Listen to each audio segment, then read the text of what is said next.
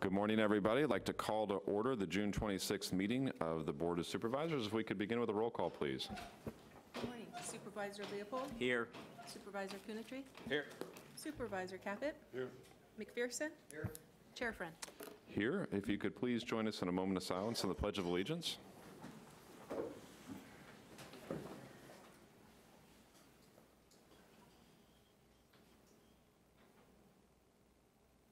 I pledge allegiance to the flag of the United States of America, to the republic for which it stands, one nation, under God, indivisible, with liberty and justice for all.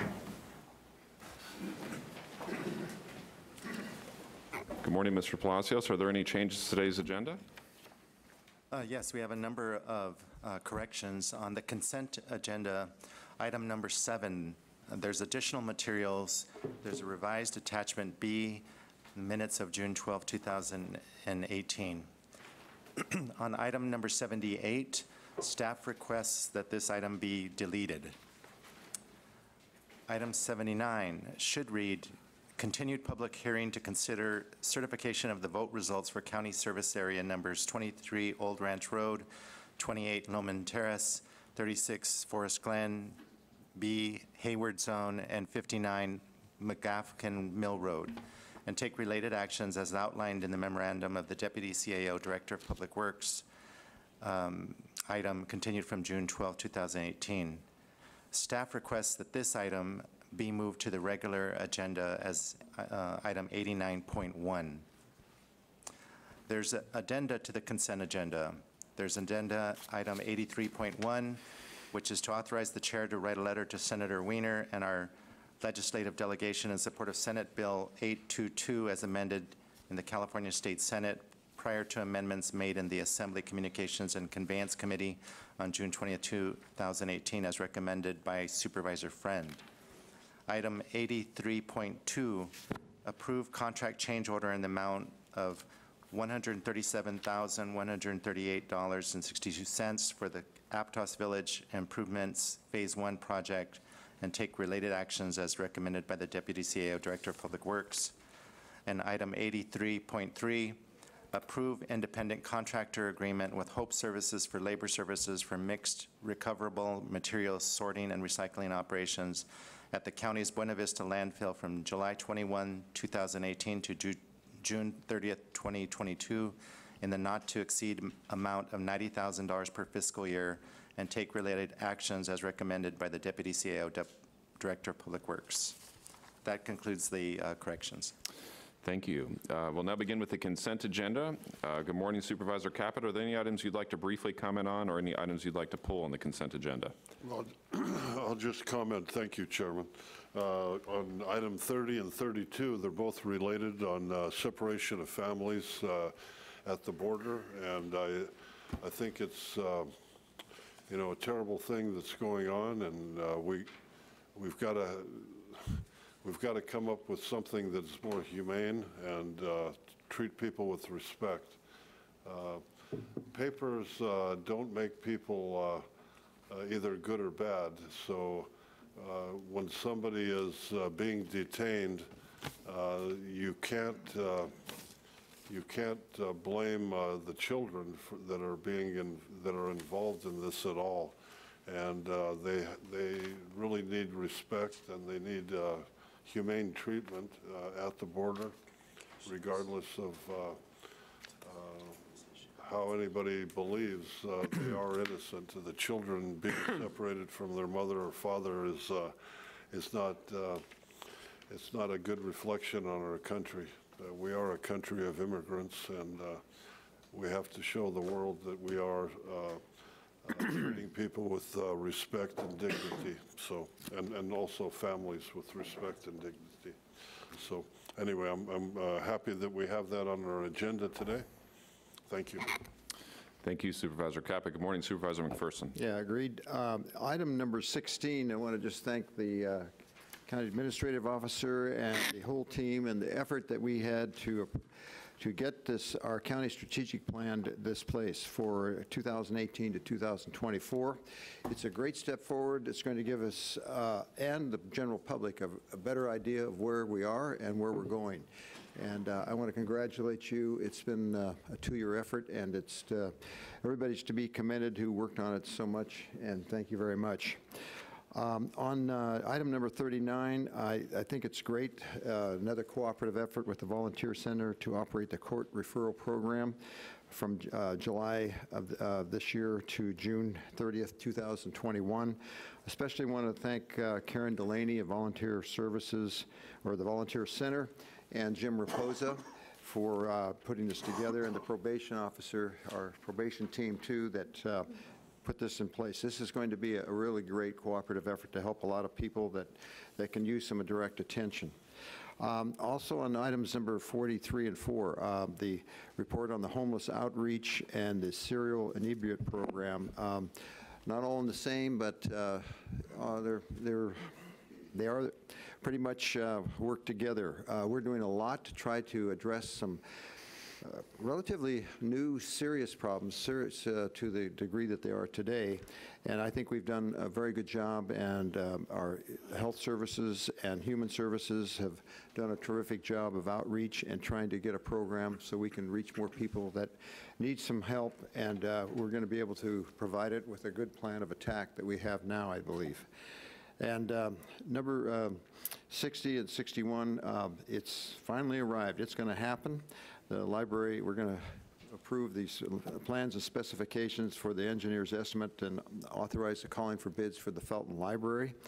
This has been a long time coming, and there's been a tremendous amount of people in the San Lorenzo Valley who have waited a long time for this to happen, and it's going to be a really good cooperative effort with a park, a Discovery Park right next to it, adjacent to it. First of its kind in the state of California, I believe. So it's really exciting news, and to approve the contractor agreement with Bogart Construction. We're ready to go, and I think ground will be broken this fall, and we'll have a library a year from this fall in Felton. It'll be a real great asset for the people of San Lorenzo Valley and the entire Santa Cruz County community. Thank you. Thank you. Good morning, Supervisor Coonerty. Hi, good morning. Good morning, everybody. Just a couple of items to comment on. First is item number 18, which is our integrated pet management report. I'm glad to see that we're reducing our use of toxic pesticides. We need to keep reducing our use to wean ourselves off of rodenticides. I think we set good policies in our cannabis for our cannabis growers locally, and the county should be following suit over this year. On items number 30 and 32, as was mentioned, you know, it's shocking and sickening, the policies that our federal government is currently engaging in, is separating families and harming children, and using basically children as a political tool. And I'm glad that locally we're renouncing it, and I hope that our country changes course quickly. On item number 35, the Childhood Advisory Council, I thought it was an excellent report, and I want to appreciate their effort to basically acknowledge the lack of child care resources, but then figure out new methods of funding and potentially ways to increase the availability of child care, especially for working families in our community. And then finally, on item number 81, which is the Davenport water line project, I want to give a special thanks out to Ken Edler, who identified the USDA grant, which was able to get these water lines restored to keep water flowing to the community without forcing that small community to bear the full cost of that repair. So really good work by Public Works and Ken Edler and specifically. So thank you. Thank you. Good morning, Supervisor Leopold. Good morning, Chair. Just a couple of comments on some of the items. As was stated on item 30 and 32, this is a horrific practice that our government is engaged in, and I'm glad that we're taking a stand here reflecting where everybody that I talk to is at, and it is not an effective means to stop illegal immigration. It's an effective means to ruin families and traumatize kids for the rest of their lives. On item number 39, which is the agreement with the Volunteer Center to operate the court referral program, Community Options has done a very good job over many years to run this program, but I was glad to see that it was incorporated as part of the Volunteer Center, and we're expanding some of the services and the way we do it to better support people who could fulfill their responsibilities in other ways other than being incarcerated, and also contributing back to the community. On item number 45, I was really glad to see this memorandum of understanding with Cabrillo College about the nurse residency program. We have an incredible resource at Cabrillo College. Their nursing program is one of the highest rated in the state, and the fact that our health services agency is doing a partnership so we could have students interested in public health is a win on every single level, both for both institutions and the people involved and the community at large. On item number 52, which is the winter storm projects update, I appreciate this information, and I would request that in future reports we also get the priority list so we can match the projects in progress with the ones that we've designated as high priority, so we can be able to share that with people. And if that could be an additional direction to come back with a report with the priority list as well. But I appreciate the work that has gone on to help repair the storm damaged roads. On item number 71, I'm glad to see that we're approving these agreements with both the Gray Bears and the Valley Women's Club. They provide an incredibly important service in being a site where people can bring recyclables and divert items from our waste stream. This is incredibly important. As we talked about during the budget hearings, we have a limited lifespan on our landfill, so anything that we can divert adds the life of that and saves us a lot of money. So this is a small amount to pay to support two good community organizations and help the county as well. The last item is item 83.1, which is the letter about SB 822. I completely agree that Senator Wiener's bill was a great bill when it started, and it has been bastardized in committee. I think we should clearly say that we oppose the current bill unless it's amended back to what it was. And I just want to make sure that the letter that gets reflected in the letter. Because this says support 822 as amended prior to the amendments made in the Assembly communications. And I just think we need to oppose the bill currently because it's not what they claim it to be. That's fine. As the individual that brought forward that item, since it is a little bit of a confusing title, it kind of has a double negative, it makes more sense to have the language that Supervisor Leopold's asking for. It has the exact same effect. Thank you for those changes. What was the item that you were looking for, the additional direction again? The storm damage item? Item number 52. 52. Thank you. Which was the Public Works winter storm update. So I have a couple of brief comments and additional direction on item 16, which is a strategic plan. I'd like to add some additional direction, which is when the CAO returns on September 25th, that if feasible, to add a line to our future agenda reports after the financial impact that shows what strategic plan goal the item is related to, so that all items that come forward from staff just have a line that we can show is connected to the strategic plan or not on future items. But I'll leave it as if feasible, since I'm not familiar enough with the agenda management system to know how easy that is to do or not. But when you come back on the 25th, then just a brief thing on that. I appreciate my colleagues on item 30. Obviously, item 30 and 32 are related. Item 32 I brought forward, which was in part to support Senator Feinstein's Senate Bill 3036, which is to Keep Families Together Act, which is in response to the actions that are occurring right now on the border. I think that considering the fact that there's 49 co-sponsors for that, it's a clue that there's a lot of good elements in that bill and would actually set forward policy, I think, for the country that's much better than what we're doing right now. On 83.1, which is the item that I brought forward regarding Senator Wiener's bill, it's just in support of net neutrality before the current administration killed every element associated with that. He had a bill that was, in many respects, gutted in the Assembly, and this is to show support for his original bill, or as as Supervisor Leopold noted, to oppose the amended bill and to support the bill that was originally in the Senate. And that's all that I have on consent. I'd like to open it up for the community to speak briefly on items on consent. If there's anybody that would like to address us on items on consent, now would be your opportunity. Good morning. Good morning. My name is Becky Steinbrunner. I'm a resident of Aptos, and I would like to pull 2 items from the consent agenda to be put on the regular agenda, please. Item number 83.2, which was recently added to the consent agenda, and item 74. Are there any other items you want to comment on? Yes. Please go ahead. Thank you. Regarding item 12, approval by the county to hold full certificate of financial responsibility for petroleum underground storage tanks.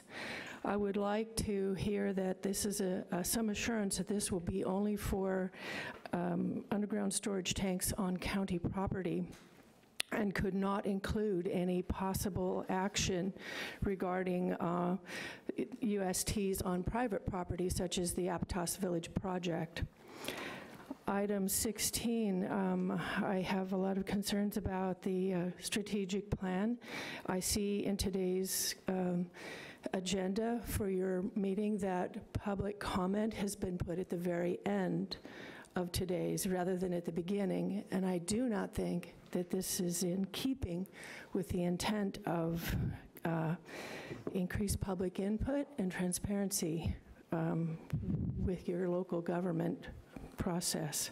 So I have questions about how the strategic plan affects or may weigh in on that. On item number 56, I would like to publicly thank the Director of Public Works, Mr. Machado, for responding so promptly to my questions about this item yesterday. He's a great asset to this county, and I really, as a member of the public, appreciate him. And I believe that's all that oh yes, item number 78, vacating a portion of McGregor Drive right-of-way adjacent to 2000 Ms. McGregor Drive. That item, I'm sorry, before you showed up, was actually deleted per staff's request, yeah. Okay, thank you for letting me know. Thank you. That's all I have to comment on. We'll make item 7486.1 and item 83.2, 86.2 Thank on you the very regular much. agenda. Thank you. Anybody else like to address us on consent?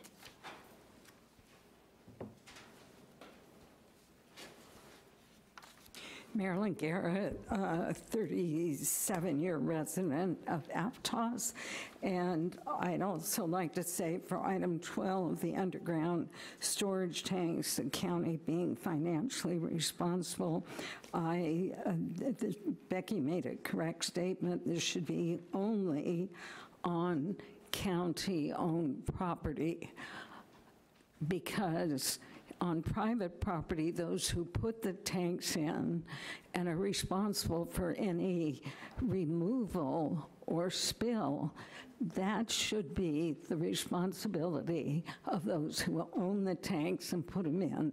The county, with our taxpayer money, should not be picking up that tab. It's improper. The items 18 and 19, the Integrated Pest Management Program changes and Crane Pest Control. Pesticides are toxic. We need non-toxic methods of pest control. I have to look at that. When County Supervisors Peary and Stone were on the board, after about 5 years of effort, we in the county were able to stop the county roadside spraying of Roundup all over. It was a lot of effort, and I want to be assured that the county is not reverting back to using this Monsanto toxic pesticide on the roadsides. Item, let's see, the one is at 75, Active Transportation Program, pedestrian improvements on Green Valley Road. I would like some specifics to that. This is your area, I think, Supervisor Caput. These radar signs are highly dangerous. I want to be assured that those are not part of pedestrian safety. Radar is not safe. It's highly damaging. And lastly, I wanted to commend you, Supervisor Caput and Coonerty, for item 30 on the separation of families at the border. To what I've been hearing, this is kidnapping. This is child kidnapping, and I've heard that some of the parents are being deported back to their country while the children are here. And looking at U.S. history, it's not surprising. Slavery, indigenous people. Thank you, Ms. Garrett. And it is an outrage. Thank you for that resolution. Thank you. Anybody else like to address us on consent? Mr. Alexander, welcome. Thank you. Sorry about that. It's hard to produce your own videos. But I want to be able to, before I pivot into my public comment, because I know that the oral communication is put off to the back, but I just want to remind the members of the public what it is to be good flag-waving Americans, because we are good people, and I do appreciate you guys. I want to be able to, before I go into this, I just want to be able to object to the procedure of burying the oral communication or the public comment at the very end, switching it up. I would say that we need to have a steering committee, a public comment steering committee. And I know that it's off the topic, but it's procedural. Yeah. How am I going to protest? How am I going to be able to let members of the public know that they're burying the public comment? I can't, there's Mr. Alexander, just speak to consent. Just speak to the consent items. Oral communications was time certain at 1:30 because this meeting goes on until 3 o'clock or later today because of budget hearings. We were trying to actually have it at a time that people would know when it would be so that people could show up. It's actually a convenience issue. It's not, the accusations are what they are, but speak to the items on consent, which is what we're doing right now. Yeah, I do apologize for being recalcitrant, but I'm just passionate about the public comment. I would say we need to put it back at the beginning because people can't wait to the very end. In San Jose City, the city meetings, they put public comment. People have to wait till 2 o'clock in the morning. I would like it going back at the beginning. Thank you. Okay, thank you. Is there anybody else that specific to the consent agenda, or the board will take item on consent? Thank you for waiting. My name is Richard Lewis. Basically, I came here for on the consent, but I'm really happy to see that on September 25th, and that's the, I thought you might have pulled it. I don't want to pull it. I just want to acknowledge Carlos's work in putting a, I think since sliced bread, that possibility that all of you who are sitting up there, I remember John's comment about concern for reaching out to the Latino community. I've passed out some of these to some of the stakeholders prior from a group in Oakland. I'm not going to expect any of you to see the research, but key, youth voice and student empowerment is this international human right. And if there's ever been somebody coming from a community now running our county, it's our CEO. And so I look forward to coming back on the 25th and share. I just want to share that this Green Mining Institute is possibly like with strategic planning. There are so many organizations outside our county. The people who sponsored their summit is just tremendous. So today I'm going to ask if you remember USAID and how we're all concerned with what's happening at the border.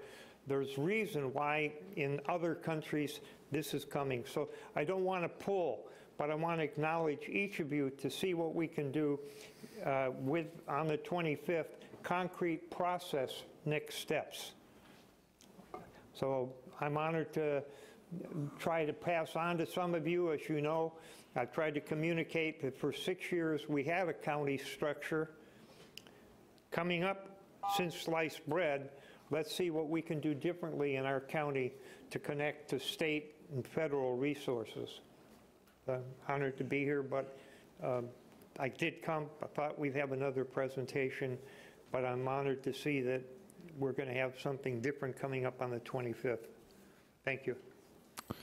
Thank you. Is there anybody else that'd like to address us on consent?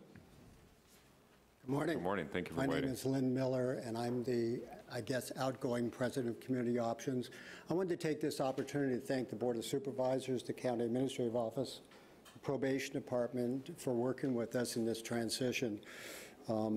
It's been a Herculean task for our staff to get this done. They've done it. Karen and Jim Raposa have been instrumental in making this work. But more than anything else, I want to thank this board on behalf of the people that can't speak today, won't know about this until they have the opportunity of going through this system. Those are the important ones you helped today. Thank you very much. Thank you. Thank you for your work. Anybody else on consent? Okay, seeing none, we'll bring back to the board. Is there a motion for the amended? Consent agenda as amended. We have a motion from Supervisor Leopold, a second from Supervisor Caput for the amended consent agenda, including 2 items that have been pulled. All those in favor? Aye. Aye. Opposed?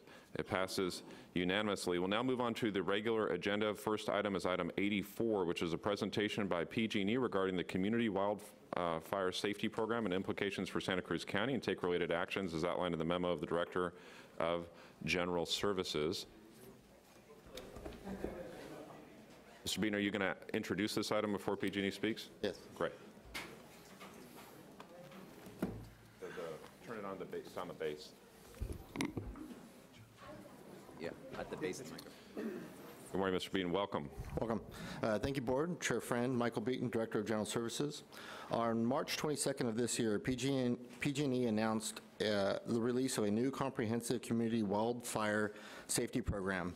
Over the last few months, county staff, including CAL FIRE, have been meeting with representatives of PG&E to understand the local impacts of its implementation.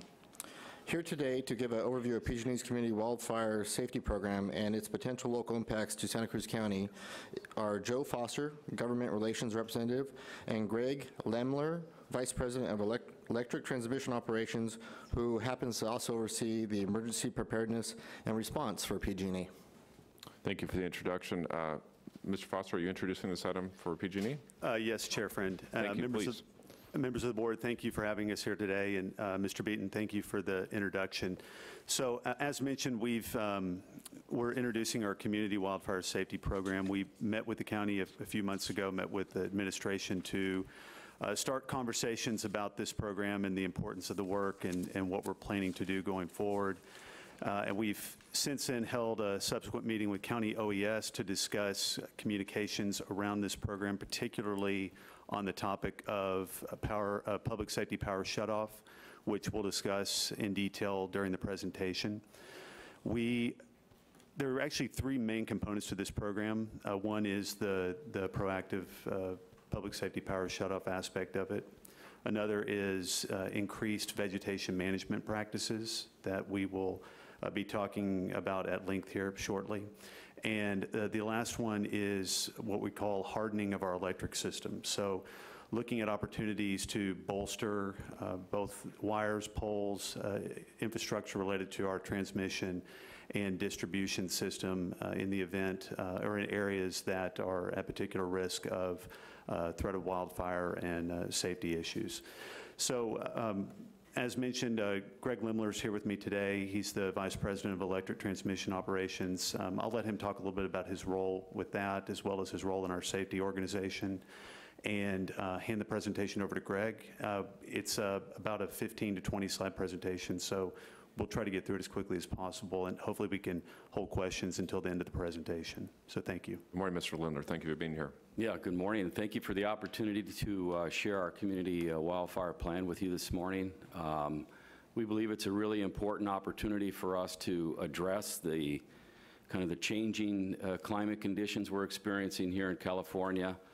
It's unfortunate, but that's just the reality, and we have been taking proactive steps to make sure that the public safety is considered, and make sure that we can meet the requirements going forward, yet providing our electricity to the homes and businesses in the northern central California safely. So what I'd like to do is just share with you kind of the three areas we're following and go through a little more in detail.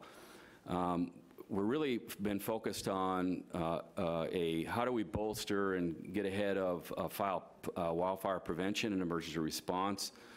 And we have set up a new wildfire safety operations center that's monitoring and working with CAL FIRE, monitoring fires in the area, weather conditions, other conditions that will trigger wildfires, wind, low humidity, high fuel load, et cetera. We have that staff 24/7 in our San Francisco office. We just opened that facility earlier this month. It went, in May of this year. We're also expanding the weather stations that are in the state that are not only used by the National Weather Service, but also the state of California, CAL FIRE.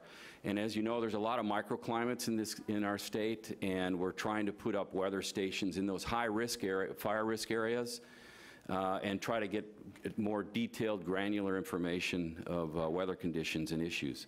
And then we're looking at a wildfire infrastructure protection team that we're bringing in to help us when we go into these high-risk areas, especially during the summer, to work on our facilities, whether energized lines. We want to make sure we're doing that safely, our crews are safe, and make sure that if there are any problems, that we can mitigate those quickly. We've also been working with communities to enhance our safety measures. We're de-energizing our lines. We have a public safety shutdown program. That's really our last resort if we have to. We're also disabling what we call our reclosers, or there's automatic switches that we have on our lines. And I don't know if you've ever experienced it, but when the power goes out, sometimes the power will come back in like 30 seconds, and then it'll either go back out again or it'll stay back on. What that is that's an automatic switch that senses the power, and if there's a problem on the line, it'll keep the power out. So what we're doing is, if there is concerns of a wire down or something of that nature, we don't want that power or that line to re-energize. So we're going through, and we've actually are disabling that capability. And we do it we have both manual switches and automatic switches. The manual switches we've already disabled. And we are in the process, and when we get into certain conditions, we will do that automatically from our control centers. And then we're also looking at how do we enhance our vegetation and vegetation management in these high extreme areas. And then finally, we're looking at what can we do in the long term to strengthen the resiliency of the electric transmissions or the electric system in these high fire risk areas, and modifying designs with coated wire, with replacing power poles with non-wood products, and then also working with communities to develop microgrids where we have to. So if we do have to shut off power in some of these areas, those residents in those areas have an opportunity or a place to go. And how do we keep electricity to some of those facilities? So let me get into some of what's driving a lot of this. And the CPUC issued this high fire threat district map back in January, and you can see it's really identifies those high fire areas, both Tier 2 and Tier 3. Tier 3 is the extreme. That's the area where we will be taking proactive measures to shut off power if conditions are such, as a last resort. But Tier 2 and 3 are really the high-risk areas that the commission has identified in working with CAL FIRE and others. It's interesting, if you looked at this map probably 10, 15, 20 years ago, it was very spotted. It wasn't. Basically now most of the coastal range and the Sierras has become high risk, and I think, again, that's prevalent due to the changing climate that we're seeing in California. Here is a kind of a zoom in on Santa Cruz County, and you can see quite a bit of the county is going to be impacted or is impacted. It has Tier 3 and Tier 2. The chart on the lower left are those communities and those customers, homes and businesses that would be affected if we had to proactively shut off the power in those Tier 3 areas. So that gives you an idea of the magnitude. Again, proactively, what have we been doing? We have a new Wildfire Safety Operations Center, and that basically is monitoring 24/7 wildfire conditions, again, working with the state and CAL FIRE and local districts on how do we respond to fires, how do we get prepared. This is more of a central monitoring, the weather conditions like I mentioned. It monitors all those things that may trigger and or extend a wildfire. The other thing so what we do is, in combination with central monitoring, if we do have these conditions that are identified, we have a report that comes out that looks out 7 days based on weather forecasts. And that weather forecast then identifies whether it's all the way up to an extreme type condition, and we monitor. Then we will send out first responders, PG&E, Troublemen, others, to kind of get monitor the conditions in the field in those areas that we've identified as extreme, to get their eyes on the ground, looking at whether, we've got high winds where things are starting to blow into our lines or things of that nature. Before we make a call as far as de-energizing. In the public safety shut-off program that we mentioned, this is new for us. This, again, is really a last resort type effort. We certainly don't want to do this. This is really, when it comes to public safety, obviously fire is a higher priority than keeping the lights on, but we don't take it lightly. We want to ideally keep the lights on. It kind of goes against our grain of our business of keeping the lights on. But again, like I mentioned, with the new normal in California, we have to do this as a proactive measure. So like I mentioned, we're doing the monitoring on those high fire risk areas. And again, this is only for Tier 3 areas that you saw on the map earlier. And then what we plan to do is anywhere between, it could be just an hour, or it could be up to 24 or 48 hours, where we're going to notify communities, we're going to notify customers in those areas about the possibility of us proactively shutting off power. And then once we do shut off power, we're going to have to wait until the conditions are such that it allows us, the wind starts dying down, et cetera, the weather conditions are right. And before we will energize those lines, we have to do a view of those lines, or patrol those lines completely, just to make sure that there isn't a wire down, there is another condition, a tree branch or tree laying in our line that could start a fire. So once the line is out of service, it will be out of service for a longer than typical, because we're going to have to, again, visually put eyes on it to make sure there aren't any other hazards before we re-energize.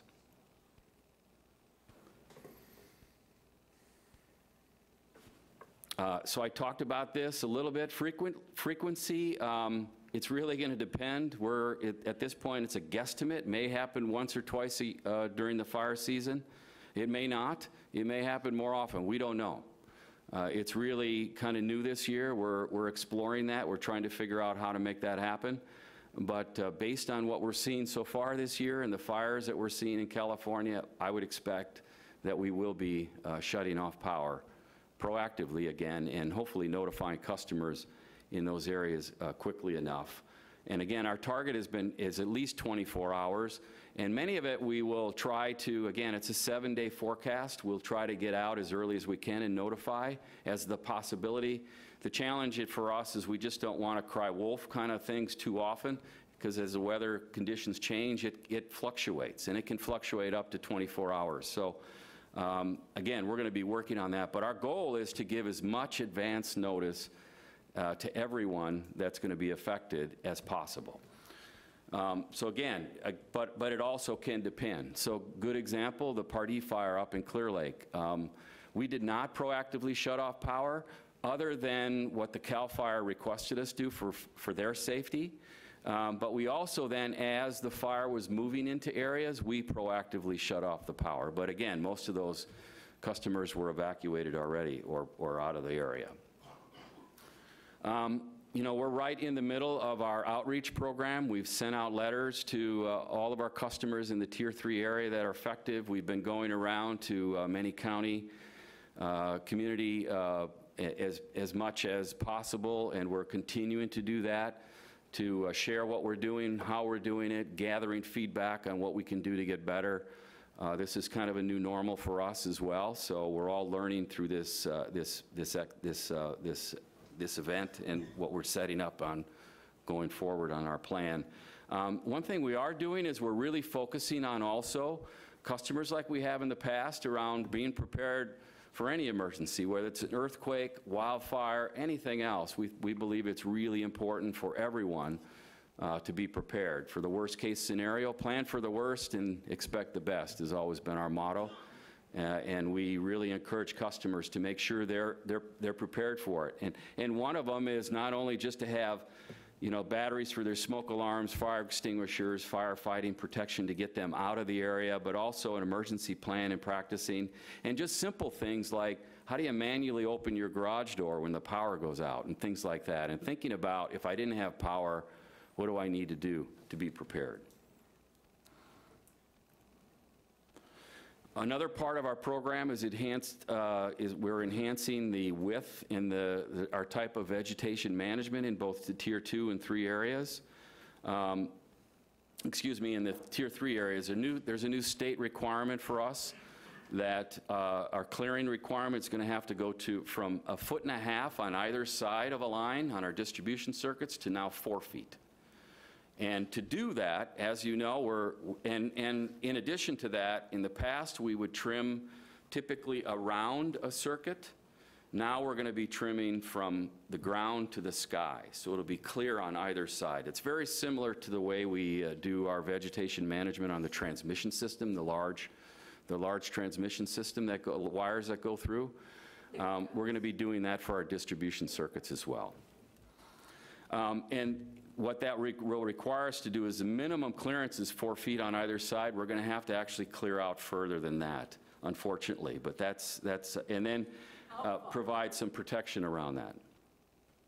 So here's kind of what we're looking at. We're really trying to create what we're calling and working with the fire organizations on a fire defense zone under the lines. It's interesting, CAL FIRE and others have actually used some of these corridors and these zones as defense zones for their fires and their firefighting capabilities. And I mentioned the recloser procedure in our program. We're already implemented that, so our lines don't automatically reclose into these areas, some of these areas. That will require us to, again, patrol lines, and we'll probably have outages that'll last longer than we typically would have had in the past. And then finally, our hardening program. We've been on a mission to modernize our electric system for several years now. We've invested well over $15 billion, and we continue to do that going forward. And we're, again, modifying our design, and in these high-risk areas we're going to be coating the lines. Right now they're bare aluminum. We're going to have it's going to have a light insulation on it. We call it tree wire, so if a branch or something falls into the line or goes across 2 phases of a line, it won't automatically ignite. It'll able to protect it from that. We're also looking to spread our circuit, or the wires further apart, so there's more ability for those lines not to slap together in high wind conditions and things of that nature. And then also replacing many of these wood poles in these areas with non-wood type poles. Just to give you an idea, we have well over 13,000 miles of distribution circuit that go through these Tier 3 within our service territory that we're going to be working on over the next several years and beyond.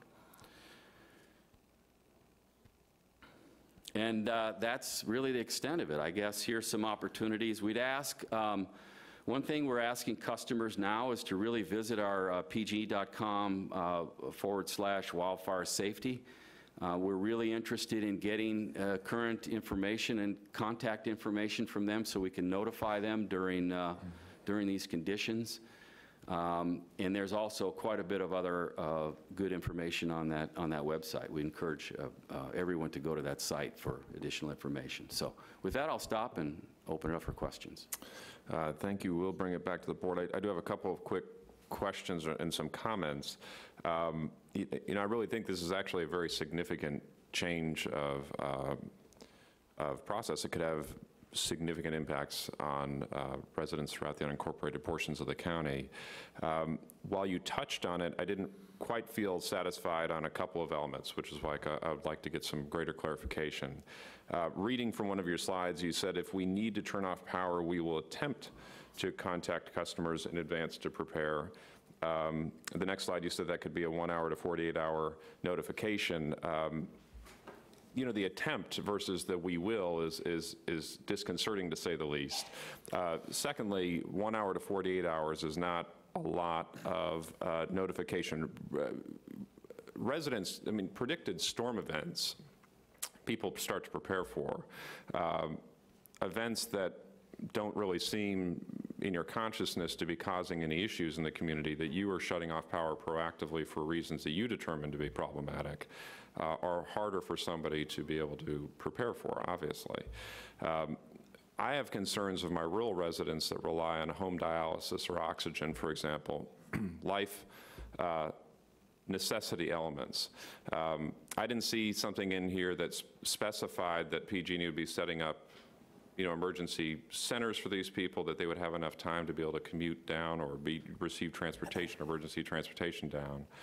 So what is PG&E doing in those regards? Again, I have constituents that have told me when we had the last winter, when we would receive these notifications from Mr. Foster, we would share that information widely, that they would leave their residence because they had enough notification to go find locations where they would have power for these issues. I don't have confidence in this situation my residents are going to have that same level of notification, and I don't really, I mean, it's obviously a problem. It's not of how people are going to be able to live legitimately in these situations. So what is PG&E's plan? I mean, A, it shouldn't be a we will attempt. It should be we will contact. B, it should be better than an hour. I mean, and C, there needs to be some sort of situation by which people that have these life-threatening issues that rely on the power grid to actually keep them at home and alive, that there's some sort of center set up or something that PG&E is funding to ensure that happens. So if you could address those, I'd appreciate it.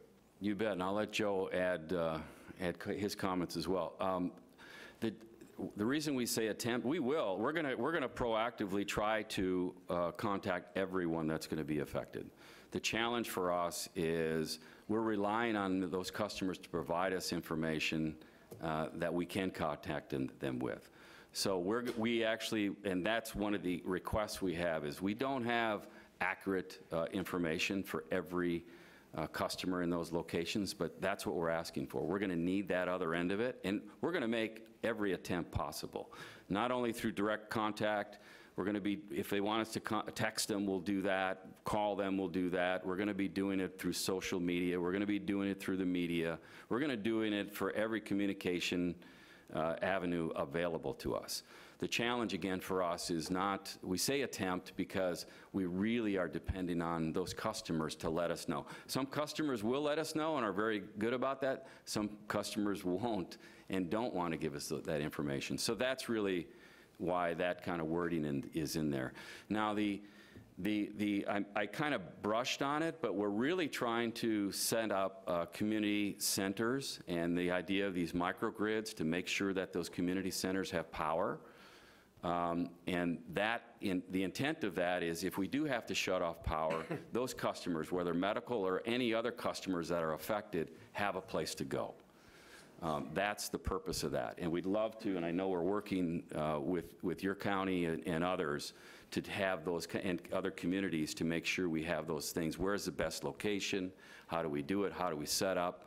Microgrid type, whether it's a solar battery type combination or a generator or whatever is required to make sure those centers have power. So, and then on the medical customers, we have a pretty good database. We also know the county has a pretty good database, and we're trying to do that. Now, the challenge for us is that the reason it's down to 1 hour is this is not, there are so many changing variables, as you know, with the weather. That is really our intent, as far as I'm concerned, we're going to notify everybody as soon as we know or suspect we're going to have a problem, which will be 48 hours plus. The challenge for us, though, is that as the weather changes and conditions change, that's going to vary. And again, we're not going to try to shut off power unless we absolutely, absolutely have to. And we're not going to wait till that 1 hour and make a call. We're going to try to make that call early on. So again, we can notify people. And we're going to try to let people know that it's going to happen. There's a possibility of it happen and communicate that in addition to then it is going to happen. So we're trying to get several phases of communication. Yeah, and just a couple things to add. So Chair Friend, you mentioned the current practices and what we've done historically as far as kind of giving a heads up and a warning of potential impacts to our system related to weather or conditions, extreme conditions. That won't change. We'll continue to be able to provide as much heads up and warning as possible through our normal, our normal channels. And then, but this will just be an added component to the program overall. So as Greg mentioned, we'll be doing our best to give as much heads up as possible. I think one of the things that we all know, the areas in the map that were shaded as Tier 3, on a somewhat annual basis, they do experience long duration or frequent outages. And a lot of those outages happen without any kind of warning. So we are hoping that with this program, we are able to give a little bit more warning and a little bit more time for people to prepare. We realize that it's not going to happen overnight, that it's not going to happen just with us doing what we're doing. It's going to take partnership and coordination with the county, as well as some community groups and partners in some of these areas. So those are things that we're looking at as well. And then I'm glad that Greg touched on the microgrids and trying to help set up some shelters or places where we can have people to be able to go if they do need a gathering spot, whether it's up in the Santa Cruz Mountains area, the Ben Lomond or the Summit. That's something that we need to work on with the community and with the county. And one last thing, my colleagues I know would like to express some concerns as well. The biggest thing here for you is the wildfire safety. The biggest thing for our constituents is the fact you're shutting the power off. And you can't bury that lead on your website 50 pages in. I mean, there's going to have to be a pretty significant outreach component to this. I mean, on your main page, it's buried. On this page, it's not the lead component of it.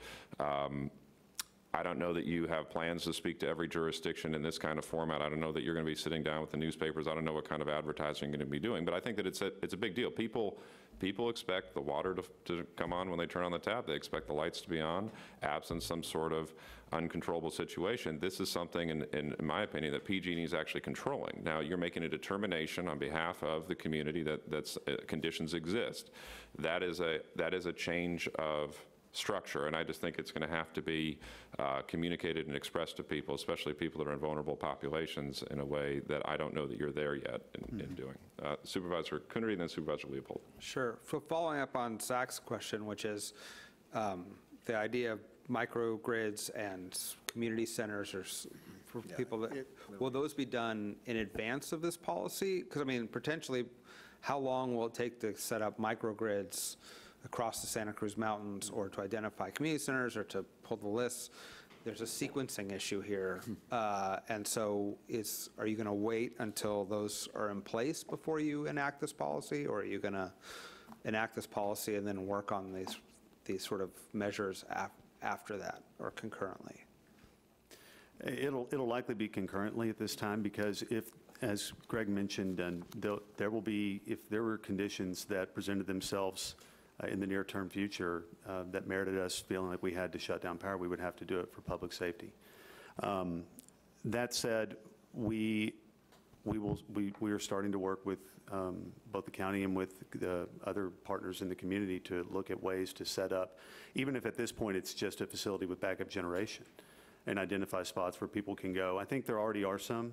In fact, I know there are some that we've worked with in past storm seasons. And because as we mentioned, these areas do experience long duration outages currently, frequent outages currently. And we're hoping that we'll continue to rely on the partners that we have at this point and that the community has at this point.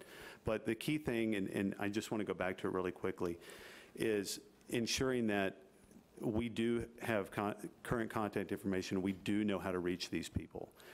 Some of these accounts have been open 30, 35 years, and at that point may have been a phone number that's been long since been disconnected. And so we really want to make sure that with the help of the county to reach each and every resident and customer out there to let them know, we need to know how to reach you, the best way to reach you, whether it's by landline, cell phone, email, text you, whatever. If there were circumstances where we did have to proactively shut off the power and there was a community center or station set up for people to go to, we want to be able to get that information to them. So we really want to work with you all and work with county staff to make sure that we're able to get that information. Right. And I mean, this is one of the concerns I have, is that many people don't have landlines anymore. And so if you turn off the power, they no longer have communications. And I mean, one of the concerns, and obviously we don't want to have fires, but we also need to understand that there's multifaceted. So if we turn off the power and we don't have pumps for the wells to have water to fight it, and we don't have communications, so people can't call in grass fires, it becomes potentially a much more dangerous and a much more dangerous situation, and more likely to have fires that get out of control. And so trying to figure out how that works, and so that it's not just the power lines that may be causing fires, but a lot of other factors, and that, in fact, cutting the power exacerbates the danger. We should be really clear on the potential, on the larger impacts, the macro impacts. And so trying to understand, and then, if we come back here next year, by next year, will we have these microgrids set up and community centers all identified across all of Santa Cruz Mountains? Or is this a multi-year thing? Is this a 6-month effort? Is this I don't know what it takes to create a microgrid or to have a staffed community center ready to go in one of these emergencies. So I think it's going to be an ongoing process. And I wouldn't say that at this point we're planning to have a dedicated PG&E run facility. I mean, that's not part of the plan. The plan is to work with community groups and organizations that already have facilities set up and to help bolster those facilities. So at this point, as I mentioned, we've worked with other groups in the Santa Cruz Mountains over the years. We'll continue to do that, but also we need to continue talking with them and working with them to help bolster and build up their capacity. So that's something that we're doing right now, and we'll continue to do it going forward. So I wouldn't put a timeline on it, because I think it's something that will continue to grow and evolve, and that there won't be just within a year we'll have it all set, or 2 years we'll have it all set. As Greg talked about, this is something very new for us, something new for this whole territory as far as proactively shutting off the power. The only other place it's been done in the state is in San Diego. And so we're learning, we're refining, we're figuring out exactly how this is going to work. And it's part of the reason why we're here to talk with you all, to get this kind of feedback and input, because you all know your constituents, you know your districts, and we feel like we know our customers, but we really need this kind of input to help us do this right. And if I could add to that, I think many of these community centers may not require a microgrid. They already have reliable power. It might be just a backup generator or something like that in case that power goes off. So it's not a matter of a brand-new facility, all microgrid to make that happen. That, to me, is a possibility, but there's a lot of community centers that we know around in our service territory that already are available and we can utilize. It's just really a matter of making sure they have a good, reliable power source that are out of Tier 2 and out of Tier 3 areas that people can use or are using today. Right. I mean, that's the other concern. I just triggered the other concern, which is in addition to not having good communications without power and not having access to water without power, and obviously the medical issues, but then also if this causes thousands and thousands of generators to be now in our rural areas, how much does that increase the fire danger versus transmission lines? And so I think, you know, I think the goal has to be to reduce the fire danger, and then everyone calibrates their policies, you know, to that end versus having one particular entity trying to reduce their contribution to the power to fire danger. And that's the concern I have with this policy. And we do as well. This is not something that we, you know, it's a trade-off of risks, right? And we don't take this decision lightly. It's really, really, truly a last resort type effort, because you're right. There is, from a public safety perspective, there are trade-offs, and I think that's the challenge. We're going to have to, and that's why we're going to need your support and partnering with others to how do we build this going forward? How do we make this even at the state level? Because that's really the new normal around here, and we're just going to have to figure out collectively how to make it it's at least impactful to California residents. I mean, yeah, but I guess I'd say there is a new normal, there is higher risk, and you know, 90% of the things you're talking about here are really good things that will improve public safety. And so, but in terms of the automatic shut-off, it doesn't feel as though we've all sat down and made those trade-offs. It feels as though, you know, PG&E has decided to reduce its risk, and then everyone else now has to recalibrate what their potential risks are, and in fact, it could be increasing risk for areas, and that's the hard part. It doesn't feel like we all sat down, allocated risk, figured out the best strategy, and came forward. It feels like we're being presented with a policy that may increase the risk for other people in our rural areas. Thank you, Supervisor Leopold. Thank you, Chair.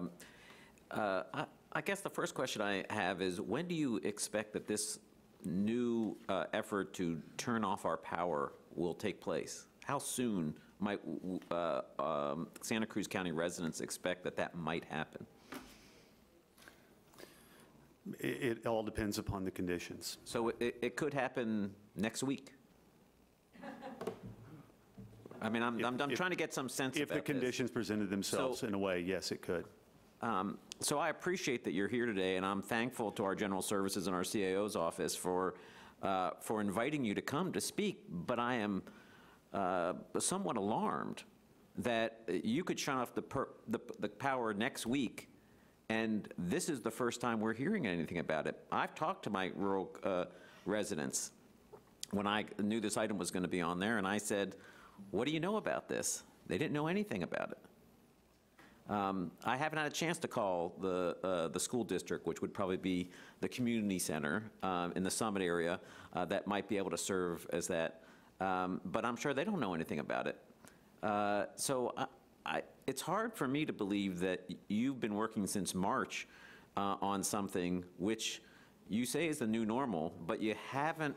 The public outreach is terrible.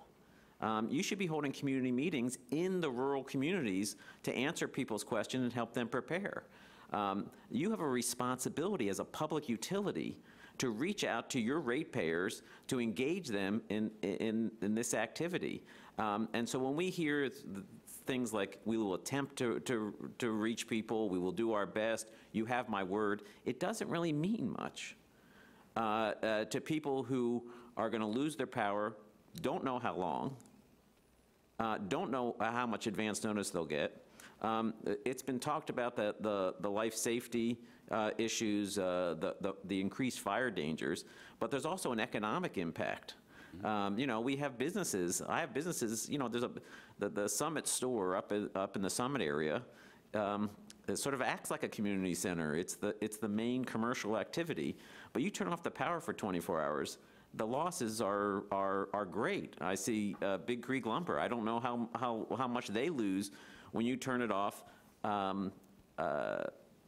For we don't know how long. You know, the world, the rest of the world also operates, and your failure to communicate effectively with the people you serve is alarming. You would have thought that after the debacle that was the smart meter rollout, that you would have learned something about communicating with the public, about sharing information, about trying to engage them. But I don't see that. I am very concerned as well about your tree cutting. In your slide, which you didn't go over very at any great length, that at least what I took from it is we could have a clearing that is now 1.5 feet that could be as much as 12 feet, right? Mm-hmm. And so where's that going to happen? What's that going to impact? Is it going to be on someone's property? You know, communicating that and getting a better sense for to people is important. And as we saw with PG&E's efforts to cut down trees around the gas lines transmission, it's sometimes questionable the decisions that the utility makes in terms of being able to access the transmission devices. So to hear about 12 feet wide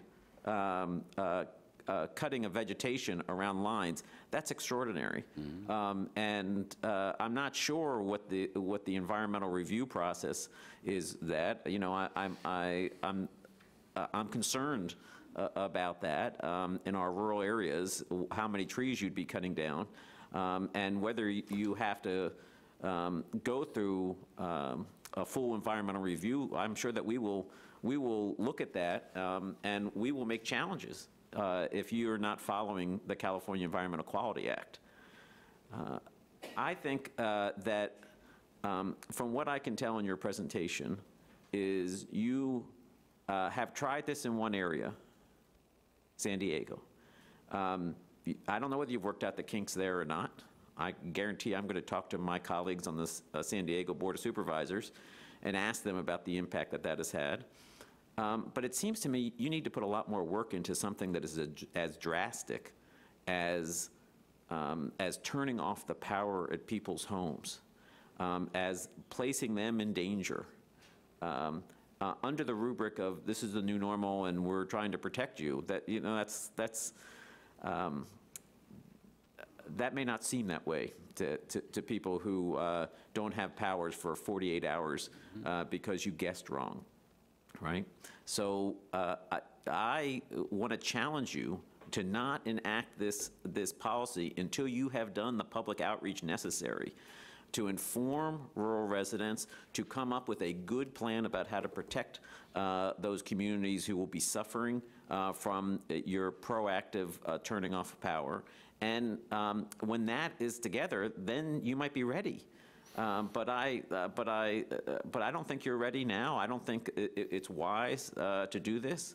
I'm concerned about the effect it will have on our rural residents, and I'm concerned about what it'll have on just the mindless cutting of trees, because I can't tell who's going to make a decision whether it's going to be 4 feet or 12 feet. So I think you really need to think about recalibrating this policy to get it to be normal before you say it's the new normal, because it's not ready. Thank you for the comments. And just to clarify, San Diego is a different company. It's San Diego Gas and Electric.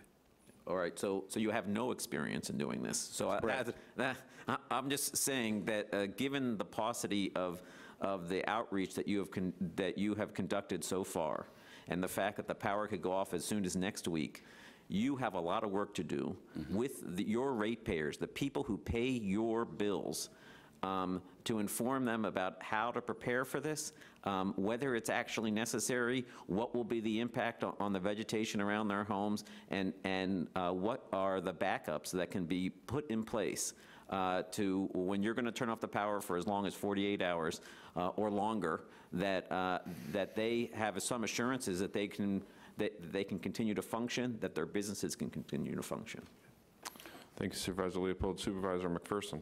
Yeah, I want to say, in a more pleasant note, I just want to thank you for the previous actions that you have taken to have these base stations that you put into place years ago when we had some storms and so forth, to mobilize so they could,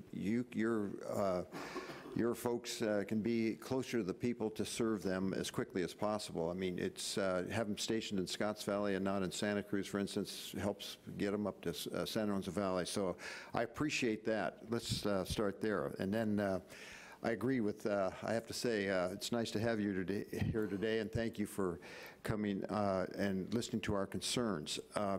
Because what I'm hearing in my district up in the Santa Rosa Valley, which is that Tier 3, most of it looks like, they're concerned with just, wow, this turnoff of power, the health-related issues is what I'm hearing most, and you've heard it also again. I wanted to ask, you said there's 13,000 miles of distribution current in tier 3, and we have it looks like a lot of it in Santa Rosa Valley. Do you know how many miles of that is in our county? Not exactly, but we can get that information for you. Okay, and when you go into the program of cutting the trees and so forth, and how do you develop the priority list? Is it, I guess, is it Tier 3 first, or population density, or what is it based on? Have you gotten there yet to say this is what we're going to go to Tier 3 first, and then? So the new CPUC regulation requires us to do this 4-foot clearance on either side in the Tier 3 areas. Okay. So that's where we're going to be focusing first. Okay.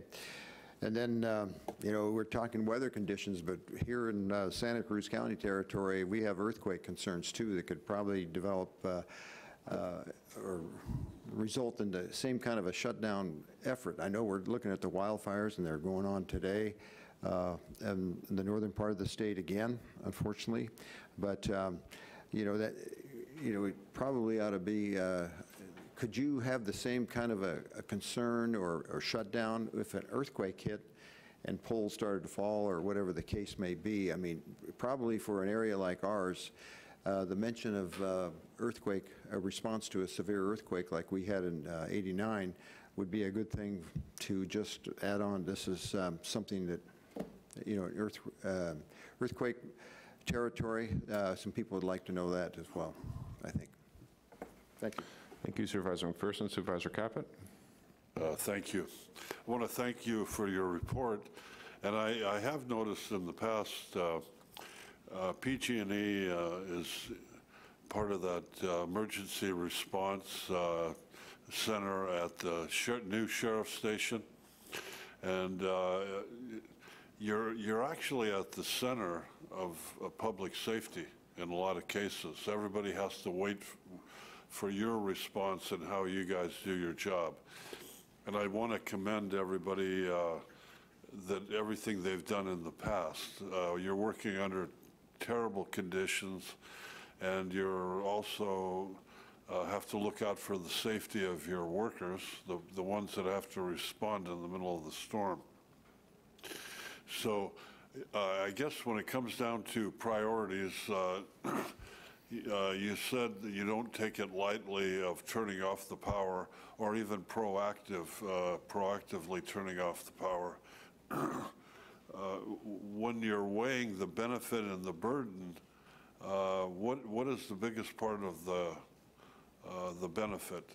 Is that the potential of these wires that they're breaking and they're sending off electricity, or what is it that gives so much weight to a proactive decision? It really boils down to what's happening at the time in the field. That's why we send out our troublemen and first responders to take a look at seeing the conditions. And the primary risk is things blowing into our lines. It could be bark from trees, it could be tree branches, it could be a tree that's way outside of the right-of-way that's ready to fall in. It can be a tarp from someone's home that is. So it's really we put eyes on the ground to see really what's going on. If we have a lot of stuff that's going into our lines and a lot of activity in that regard, then we would probably move forward with proactively shutting the lines down, because it's just a matter of time before something happens. Right. So it's not we don't do it from a central location and use it that way. We really want to make sure we have the risks are there before we would do something like that. So you don't do it from a central location, so it's more of a neighborhood type of proactive decision? Correct. We will have our troublemen, we'll have other PG&E people go out into the field and look at the conditions of what's going on in that particular area before we would shut anything off. And how many people does that affect when you're talking about a particular area? For example, one line is sparking, and it could be actually triggered by these kind of balloons. Yeah, Mylar balloons, right. Yeah, they've created problems. I saw one time that got hooked up on one of the neighborhood lines. Yeah. It's kind of amazing how many sparks it'll put off. Yes. Okay, so when it's stuff like that blow into the lines. Sure. When you respond to that, you don't shut off a half-mile radius of that one particular line. You shut off just that line, or you shut Yes. off? And that line probably affects how many people? It varies. It really depends on whether it's just a tap line and we have a switch that just affects a small neighborhood, or it might be a whole feeder that comes out of a substation. What would be in the high and low on that? It really varies across the state. It's really hard to say. It could be anywhere from 10, 20 people up to several hundred people, depending again how long the line is and how far it travels. Yeah, and the other, I do want to commend you when there is an emergency and how important you are to the public. I've noticed sheriffs have to wait for you. Fire department really has to wait sometimes. The National Guard, that's part of that also, in a big emergency like an earthquake or a big fire. And Public Works, I mean, everybody's working together. When you're making a decision out there, are you talking and listening to the sheriffs and everybody on what their opinion is? Because if they have to wait for you, there's got to be communications, right? Oh, yes. Yeah, we not only communicate with the fire departments, but also sheriffs and everybody. We have a very good partnership with many of those agencies across the state. And we're all working together from a standpoint of preparing for any kind of emergency response, whether it's wildfire, earthquakes, storms, bad storms that come in. We're all communicating and coordinating together. Right. And I guess the big one is always in the winter with the storm, flooding. And the big storm we had, of course, about 1 year and 5 months ago. So I want to thank your PG&E crew for putting their life in danger, actually, to respond to a lot of this. And that's basically it. Thank you, Supervisor Caput. We'll now open it up for the community to address us on this item. Any members of the community are welcome to address us. Good morning, Mr. Belage. Thank you for waiting. Thank you, Bob Berlage, Big Creek Lumber Company. I want to preface what I'm about to say by stating that our company and myself completely understand the dilemma that PG&E is in. I live in the rural area, and many times they've come out to restore power, greatly appreciated. I do concur with comments that were made here particularly by Supervisor Leopold, that, we found out about this a day and a half ago, and it's a daytime, there aren't very many people here. People are working. I mean, I have the luxury of being paid by my company to show up for these things. Most people don't. And so I would strongly underscore the necessity of going out into rural areas and probably meeting people having meetings in the evening when working people can attend. Other thing I want to say, it sounds to me like you're going to be using weather criteria that you're monitoring as opposed to CAL FIRE. A company monitors the CAL FIRE weather reports all the time for obvious reasons. But if it would be wise for PG&E to specify what the criteria you're going to use is going to be, and for the public to be able to have access to that information in real time, so we know what to expect. I mean, I'm also deeply concerned about this could happen tomorrow.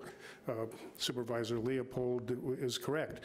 We have 100 employees that live on the end of a power line, and their livelihoods depend on that power because our sawmill primarily runs on electricity. So, that's an internal selfish concern, but it's a very real concern with real people involved and their livelihoods. And lastly, on that issue, that map that you showed that showed Tier 3 and Tier 2, I think that needs to be adjusted, because what if a power line goes through a Tier 3 into a Tier 2? That Tier 3 area that's going to be shut down really needs to show those areas, because realistically, with respect to shutdown, those aren't Tier 2 areas, they're Tier 3 areas, and that includes along the coast of the north coast of the county, which I think some, if not all, of the power has to go through Tier 3 to get to Tier 2. So we need more accurate information, and again, appreciate you folks being here, but I agree completely with the comments that the supervisors have made. I think the lack of information, that this is premature. You need considerably more outreach and more information to the public. Thank you, Mr. Thanks for being here. Does anybody else like to address us? Please feel free to line up. That'd be great. Good morning. Thank you for waiting. Good morning. Good morning. Thank you for the power. My name is Larry Lopp. I live in I just found out a few days ago, in a Tier 3 extreme fire threat area. I've lived there for 42 years. We know it's an extreme threat area. Also, we have no trouble communicating with PG&E when the lines go down. The power goes off. The problem is, when will they come back so we can get back to our life? And the most terrifying thing I just heard is, okay, we're going to shut them off and then take 2 days to figure out whether we can bring them back up. That's just ridiculous. You're going to have to figure out how to use technology. Now, let me point out, there's a few myths here, that this is the new normal. Okay, here's Jerry Brown in the State of the Union, or the State of the State. California's fire season has increased 78 days over the last 40 years. How much warning do you need? Global warming has been known for 30 years. How much more warning do you need? The second thing is, you've already been found as the source of the ignition for the fires up north. Now, that shouldn't be a surprise. Okay. But I listened today and I heard nothing about how you're going to control your power lines so they don't become igniters of forest fires, except take some of the switches off manual and not turn them back on until you're sure you're not just feeding us short. I mean, that's just not reasonable. It isn't. Now, I'm not going to get involved in this whole question of, is that a minute? Okay. in this whole question of who should do what, but I do want to point out to you that you have a fiduciary responsibility to deal with your violation of ignition. You need to deal with that first. Now, as far as 4 feet, 12 feet, it's a big deal. I just had my power lines, they came up and sent me this really nice note. We have to clear those, and what they did is they took the top third of the tree off, they chipped the branches, and they took all the trunks and dumped them and left. Now, that's your policy in the mountains right now. You put a donut hole that disappears within 2 or 3 years around the power lines. You do almost nothing along the runs. You do nothing underneath. Now, I don't think that's your problem. It's partly your problem, but that belongs to the state, it belongs to the county, it belongs to CAL FIRE. And the environmental review people, until you get that straightened out. Thank you. The only thing you can do Thank you. is fix your problem, Thank the you. ignition. Morning, Mr. Collins. Thank you for waiting. Good morning. I'm down here this morning to point out that the underlying issue here is that we have downed arcing conductors. In other words, these power lines break, they fall to earth, and they start arc flashing because there is no protection in PG&E's circuit to prevent that current from continuing to flow. The voltages in the earth are substantially, the voltage is the same, but the amperages are low, so the fuses do not function. Now, there has been 30 years of discussion among electrical engineers about this problem and how to deal with it. It has been solved. San Diego Gas and Electric has begun installing arc fault interruption protection on its circuits. What that means is that they have equipment that can sense when a conductor parts and shut that circuit off before that conductor even touches earth. There is another way of doing this, and this is to extend a grounding bar out beyond the power pole so that when the conductor breaks, it makes contact with that grounded conductor and burns out these primitive fuses that PG&E uses on its poles.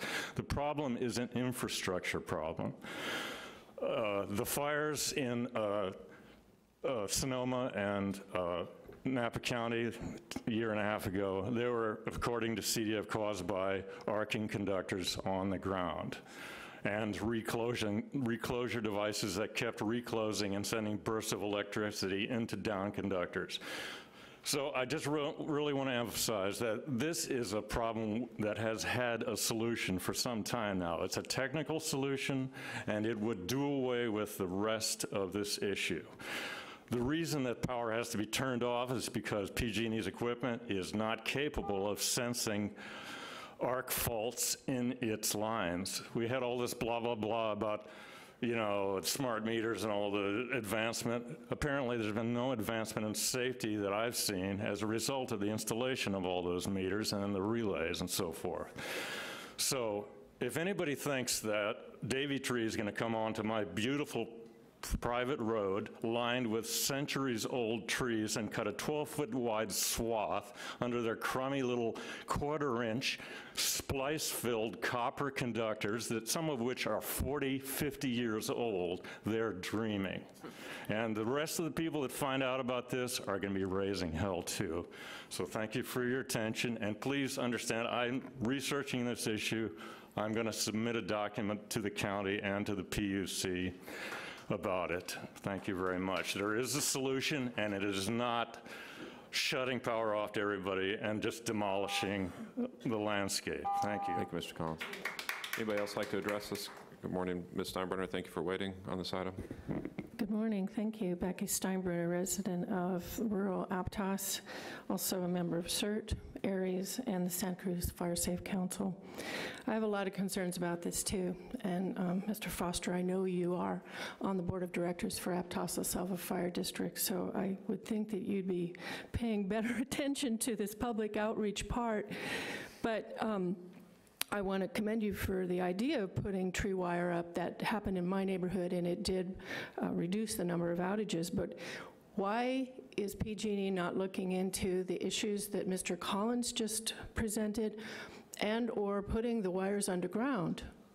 This is the new normal, you say, so why not invest these billions of dollars that you're talking about with this that will put the community at risk, and put that money into putting the power wires underground, not having to remove the trees. The roadways are already there with your easement.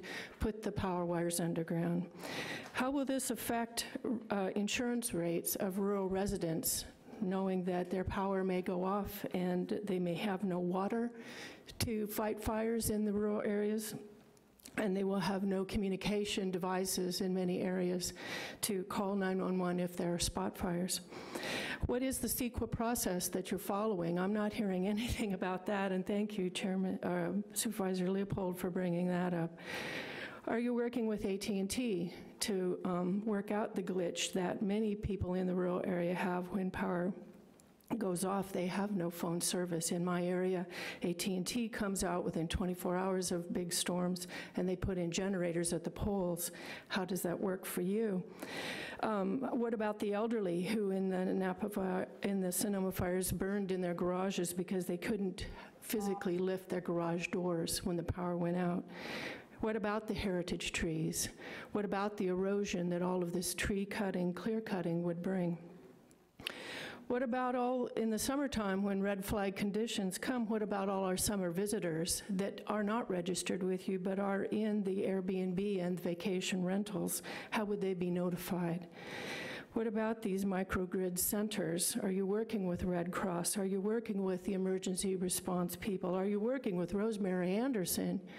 Are you working with the communications efforts in the county for emergency response? And what about an evacuation plan? How would that happen? There are so many questions here, and I want to thank Supervisor Leopold for bringing them bluntly to your attention, because I live in the rural area and I didn't know about this until I looked through the Board of Supervisors agenda and saw that you were going to be here. Thank you very much. Thank you. Would anybody else like to address us on this item? This will be your final opportunity, so anybody else? Morning, welcome, thanks for waiting. Hi, I'm Loretta Moreno. I'm a little late to the party, so I just wanted to make a comment in general about what I've heard about PG&E and this power line clearance throughout the state. I heard it's Tier 3, about 7,000 miles of power line. Maybe it's more. I think I heard maybe more. And I just would like to comment that I really do hope you seriously look at, while you may be exempt from CEQA perhaps, that's perhaps why we haven't heard about it, that you seriously look at the nuances of wildlife habitat across the state, and the fact that a broad brushstroke does not necessarily or should not necessarily apply. I understand you have liability issues, but I am very concerned with a broad brushstroke to address clearance issues statewide, and you have endangered species, very sensitive habitat. So in terms of public outreach, talking about how you're going to mitigate as you go, it's not just that 12 feet each side, it's also the heavy equipment getting into these areas, sometimes remote, not right on a roadway. So if you guys could talk more about that proactively, I think the public would like to know. So thank you. Thank you. Anybody else?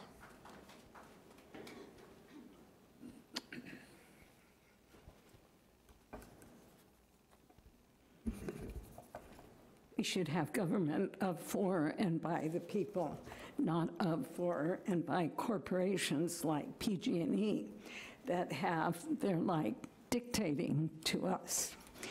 And quite the history of PG&E, going back to the San Francisco earthquake fires of 1904. Those were PG&E gas lines. PG&E is not in the business of safety. They are not in the business of safety. They are in the business of profit for their stockholders. The history of some of the PG&E damage, I'm just going to read a list here, a brief list. San Bruno fire, 2010. Smart meters, I'll give you this. Injuries and fatalities have resulted from your smart meter fires. They've been recalled in some areas. Some of them exploded in 2010 here in Capitola. People died. These are dangerous meters. They catch fire.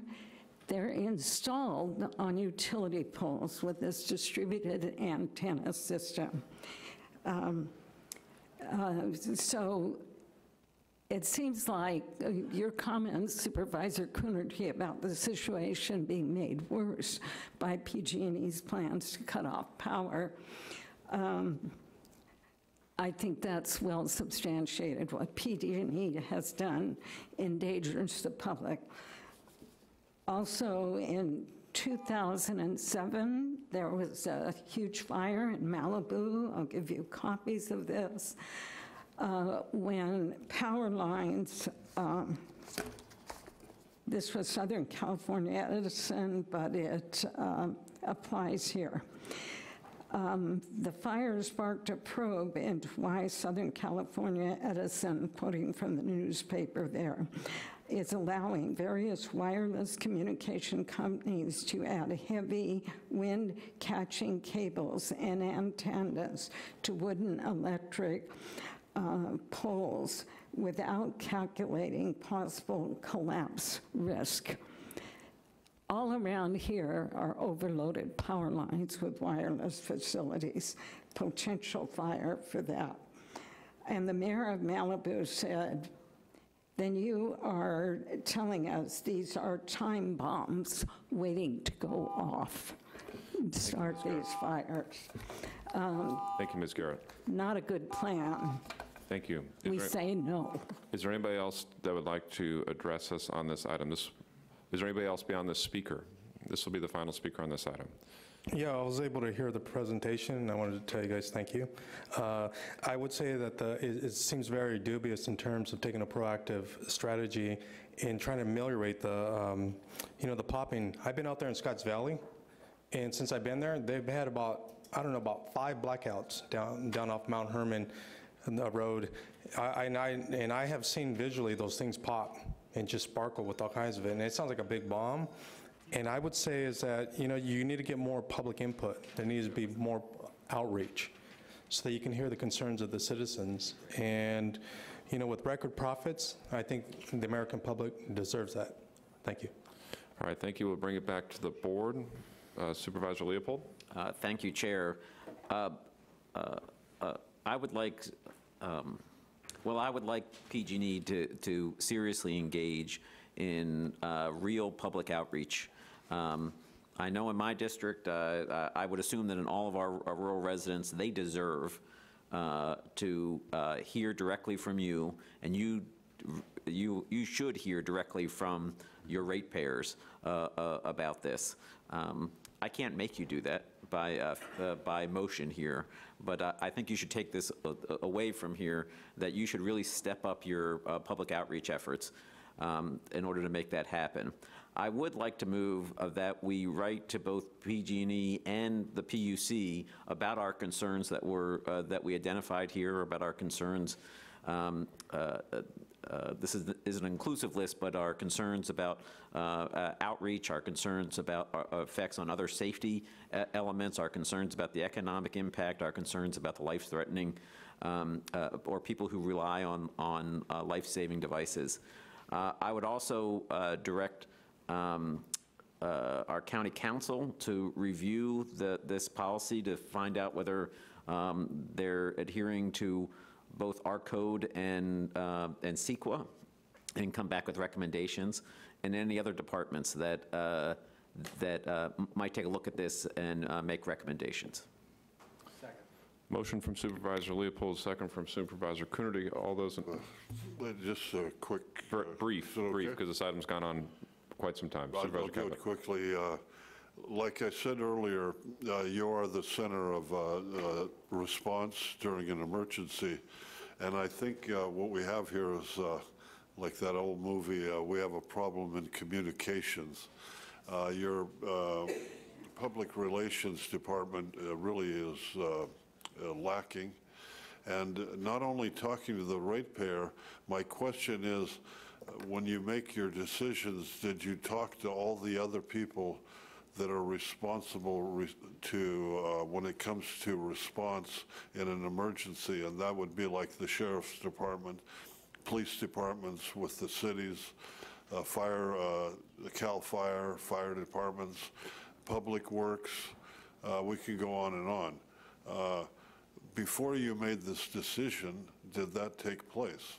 And of course, it didn't take place with the ratepayers, but I'm wondering, there's maybe a big problem with communications between PG&E and all the other people involved in public safety. Okay. I don't know if you can respond, just make it very brief, Mr. Foster, if that's okay, if you had a brief comment back. I'm just going to say, as we've said, we have been coordinating with different agencies across the state and locally and trying to ensure that they know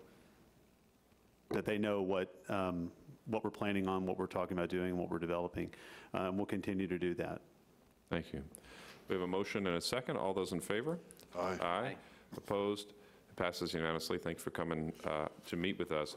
I've been assured by Public Works that this is a very fast item, so we will have you present this item, then the board will take a 5-minute break to get to our 10:45 scheduled public hearing before we move back to item 86, 86-1, 86-2.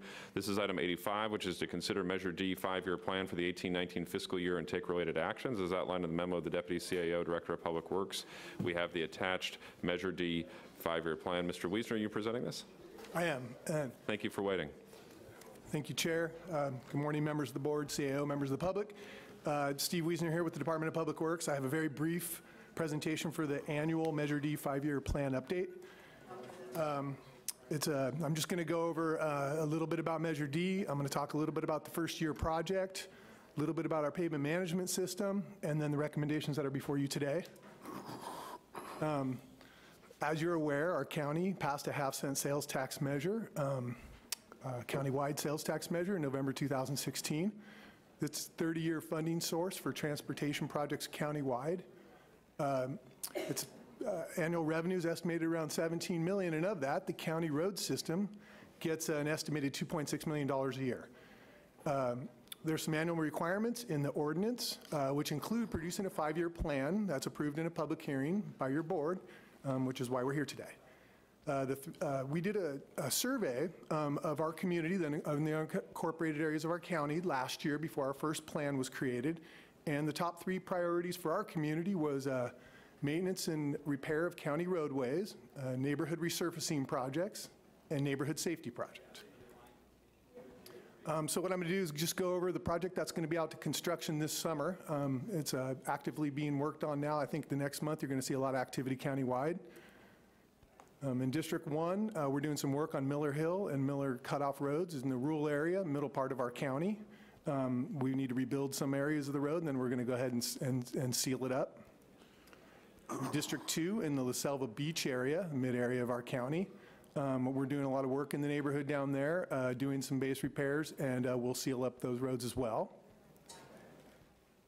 In District 3, this is in the Bonnie Doon area of our county. We're going to be doing work on Martin Road, a portion of Martin Road.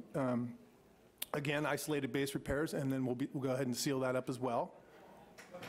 Now in District 4, this is a project that was completed this past fiscal year, and this was the much-needed replacement of the Casterly Road Bridge there near Smith Road. And that project is complete, and that was the District 4 share of Measure D funds went to that project. And lastly, in District 5, we're going to be working in downtown Boulder Creek and resurfacing some roads in that area that are in much need of some resurfacing work. A very similar type of work. We'll be doing some dig outs, some isolated base repairs, a little bit of reconstruction, then we'll seal up the whole neighborhood. Okay, just touch a little bit on our pavement management system. There'll be more to come this year on that, but this is how we choose the roads. It helps inform us on which roads are needed to be repaired. The county does maintain a database-driven pavement management system. It's a software package. The database includes a score of pavement health, which is known as our Pavement Condition Index. You've heard us talk about this, the PCI, and we end up with a pavement condition index of our whole county road system, but also of individual road segments throughout the county. It's a tool that we use to maximize our limited resources that come in, and it helps us vet through and decide, which roads are up and ready to be worked on. depending upon the type of resources we have available. And we're actually currently in the process of updating our pavement management system. We have a consulting firm working on this. We're doing a countywide survey that'll give us a new baseline. We do this about once every 5 years. And we plan to return to your board with sort of a state of the pavement update that'll include the pavement management system update. And it'll also talk a little bit more about our available resources and how we recommend to use those moving forward. So therefore, the 5th-year plan of this plan is being recommended to be put into reserves until we come back to your board with the pavement management update. Once that's complete, we'll have a better idea of exactly which roads to recommend. Okay, just to remind you, this thing we talk about, which is our pavement condition index, and this is really a scale from 0 to 100, and as you can see in the lower right there, that's a road that's basically completely failed. That gets a 0, and then a brand new road would be 100, and everything in between. Okay, so the recommended actions that are before you today are to adopt the attached Measure D 5-year plan for the 18-19 fiscal year, authorize our department to submit a copy of this approved package to the Santa Cruz County Regional Transportation Commission. So that's my very brief update, and with that, I'd be happy to answer any questions. That's perfect. Thank you, Mr. Wiesner, and thank you for the great work of your department. It goes to show that when we do have funding, the amazing things that your department can do. Are there any supervisors with comments on this item? Supervisor Caput. You bet. Yeah. I know you're working under tough situations and everything.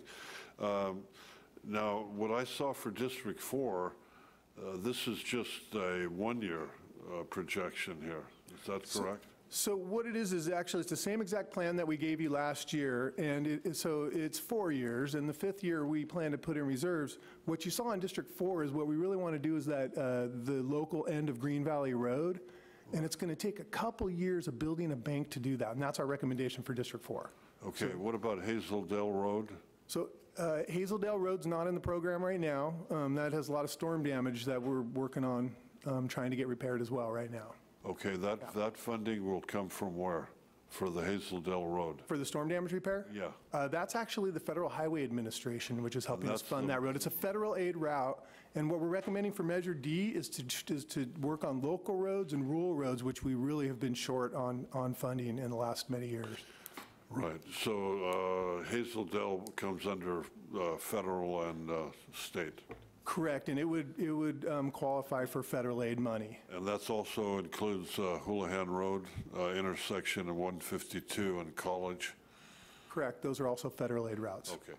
I guess the only concern I have, I don't want to see the Casserly Bridge used as a reason why maybe for the next 2-3 years we're not getting enough money for South County. No, absolutely not. We just used the first year of Measure D for your district on the Casserly Road Bridge, and we will continue to work on and recommend pavement management projects in your district. And then, will I share that with District 2, Hazeldale Road and all that? Also, we share Apple Valley washout. If you look there on Apple Valley Road at Wheelock, that would be District 2 and District 4. I noticed on both of them. Money is allocated to both of them, but is that the same allocation, 50-50 for each one, each side of each district? So what you're looking at is Green Valley Road. The limits are between Wheelock and Apple Valley, so the work is actually taking place on Green Valley Road. I think that you're looking at the limits. It's actually a washed-out bridge. We can take a look at that for you. I don't have information on that right now. Is that you're interested in Apple Valley Road? Okay. Okay, we'd be happy to provide. Like I said, it's the district line goes right through the middle of it.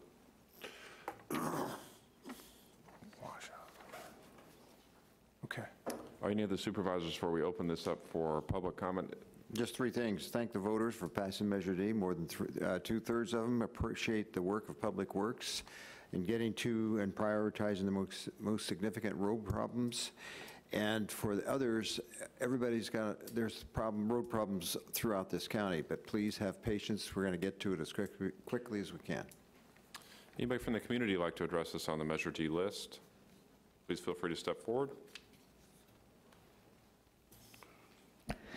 Thank you. Good morning. Becky Steinbrunner, resident of rural Aptos. I would like, and I'm sorry I stepped back to close the doors to eliminate the noise, so I missed part of your presentation, but I would like a discussion about the criteria that Public Works is using to assign the prioritization for these projects within different districts. Are you using property values? Are you using economic impacts of deteriorating roadways, taking into account there are more and more commercial licenses being given for rural areas, for wineries and such, that more public is going out in this for economic reasons? Are you considering, are you doing traffic counts on any of these areas and considering the populations and those with limited ingress egress so that it is their only emergency access route? And are you talking with the emergency responders? They know the condition of the road and which ones most impact them as well. Thank you. Thank you. Anybody else like to address this? Okay, we'll bring it back to the board. This is an action item. I'll move the recommended action with, perhaps Ms. Steinbrenner can talk to Public Works staff about the process. A motion from Coonerty and a second from McPherson. All those in favor? Aye. Aye. Opposed? It passes unanimously. So we will break just for 10 minutes until 11 o'clock. We have a 10:45 scheduled item that we're running late on, so if we could definitely come back at 11 o'clock. The board will recess till then.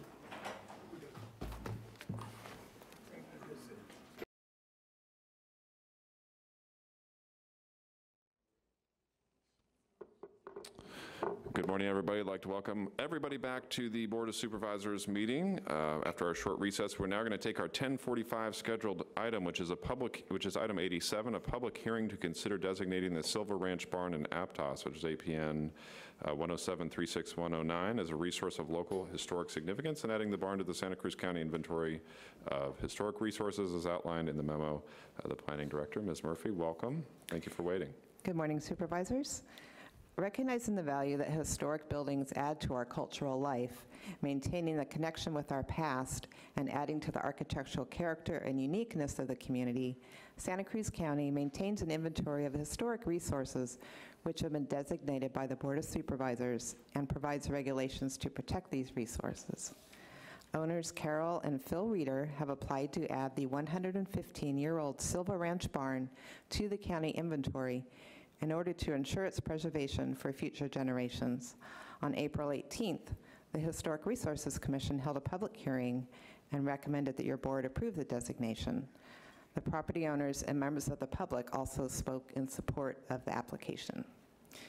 To be designated as a historic resource in the county, a property is required to have retained its architectural integrity and historic value and to meet one or more designation criteria. As outlined in the Department of Parks and Recreation form, or DPR form, provided by architectural historian Fallon Steffen, the barn is in excellent condition with ongoing maintenance and repairs since its construction date. The barn retains its original form and materials, including the original redwood siding, door openings, the gable roof form, and the barn hardware. Minor alterations have been made over time to the barn to support its ongoing agricultural use. The barn also retains its historic integrity as it is still in its original setting and location on the Silver Ranch and has been in continuous agricultural use since its construction. The barn retains its association with the apple industry as apples are grown on site and sold to local cider producers. In addition, the barn is historically significant due to its association with the local theme of agriculture, specifically the apple industry, which was important to the development of the county and to the Pleasant Valley region. The barn is still owned by the Silva family, the original owners. These photos show several generations of the Silva family on the ranch. Taking action to designate the barn is categorically exempt under CEQA as an action by the county to protect the environment.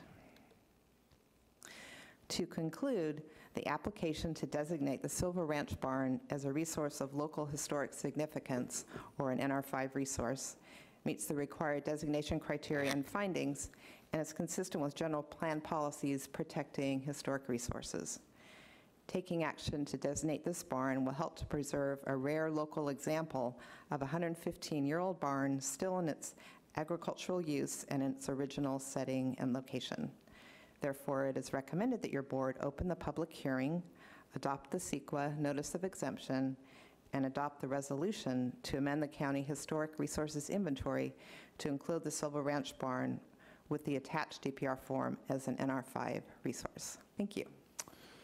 Thank you. It's wonderful to have a positive story at a time of not always other positive things. Great appreciation to county staff, and even greater appreciation to the family, the property owners, for your willingness to do exactly this, and actually for all that you've done for agriculture in our community. It's quite remarkable. Is there anybody from the board that would like to address this item before we open it up to public hearing? Okay, we'll open up now the public hearing. This is an opportunity for members of the community to address us on this item. Good morning, Becky Steinbrunner, resident of Aptos, and I am so heartened that a property owner has taken the time and the expense to preserve something, a treasure like this, that really highlights and preserves the working class history of our county that was the foundation and hopefully will remain a part of our foundation of our county's history and working everyday life. I would like to ask the board to consider giving this property owner some sort of property tax relief under perhaps a Mills Act or some sort of thing to encourage, to reward them for caring and taking the time and expense to do this, and to encourage other property owners to do the same. All too often, and I have spoken to you before, all too often, it's a simple knockdown, destruction, demolition that people choose to do out of economic convenience. But these people have done clearly the right thing that will preserve this for future generations. And we as a community need to do what we can to encourage similar good, clear-hearted action. Thank you. Thank you. Anybody else like to address this in the public hearing? Good morning. Thank you for waiting. Good morning. I'm Correll Reeder, and my husband and I are the owners of the barn. I'm a Silva. 4 generations back, this barn was my great-great-grandfather's barn. And we're so pleased that we have the opportunity to bring it before you today for your consideration. And I want to thank the county staff for all their help and support, and the Resources Commission, Historical Resources Commission, for their support as well. We own the barn, but in a different way, we look at it as a community resource, and that's probably what prompted us to move forward with this. So many, as Becky was saying, so many of these buildings are just bulldozed. They're gone. And they each tell a story of a family, of an industry, of a community. And we kind of see this as our legacy, but something that we want to share as long as we're here. And then the long-range plan, because we don't have children of our own, our long-range plan is to leave that ranch maybe to Cal Poly University and have it endure, and hopefully they'll keep the barn, but have it endure as a learning center for young people going into agriculture. And so that was another kind of impetus for us stepping forward and saying, let's put some protection on the barn, because not everybody may appreciate that history like we do. So thank you for your time today, and thank you, staff. Thank you very much, and being a Cal Poly grad, let me know if I can help. Thank you very much. Cal Poly Hall of Fame, Supervisor McPherson. I also want to thank the Silva family. It's so important saving these historic monuments in a way that are just disappearing so fast. Just a wonderful thing to do. And I wondered, I live in Aptos, but I'm not sure the address of where this is and the cross street. Could you say that? And then I'll sit down and just again, thank you very much. Thank you. Anybody else on the public hearing? Okay, we'll now close the public hearing. We will bring it back to the board for action. Move approval with our thanks to the family for preserving this really wonderful historic spot in our county. A motion from Supervisor Coonerty and a second from Supervisor McPherson. Supervisor Leopold? I'll just add my note of thanks to the family for being part of Santa Cruz County for such a long time and for seeing this valuable historic resource preserved for future generations. We appreciate that. All those in favor? Aye. Opposed? It passes unanimously. Thank you all for your work on that. We'll move back to item 86, which is to consider a report regarding the conducting of Board of Supervisors meetings to approve revisions to the Policy and Procedures Manual and authorize staff on the County Administrator's Office to make additional recommended changes to the policies and procedures at the conclusion of any additional board directions as outlined in the memo of the CAO. We have the Rosenberg's Rule of Order, we have the Board of Supervisors meeting policy and procedures, and a clean copy and strikeout underlined copy. Ms. Reyno, thank you for waiting. Good morning, Chair Friend and members of the board. In January, a subcommittee was formed to examine the procedures regarding Board of Supervisors meetings and come up with recommendations to increase public participation and the efficacy of board meetings. The subcommittee included Supervisors McPherson and Coonerty, working with members of the staff from the County Council, Clerk of the Board, and CAO offices. Research was done for information on best practices in other jurisdictions, both cities and counties. The recommendations before you today include the following: moving from the Sturgis Standard Code of Parliamentary Procedure to Rosenberg's Rules of Order to simplify parliamentary procedures and have them be more understandable to the public. Having board members pull consent items, which would result in the public needing to ask a board member to pull an item. The hope is that a conversation could occur prior to a board meeting to answer questions, resulting in less need to pull consent items. The public could still comment on consent items during the public comment period, which brings us to ideas for increasing public participation. In our discussion with other jurisdictions, having a specified time when the public could come to comment, whether it be on items on the consent or regular agenda or items not on the agenda, tended to increase public participation.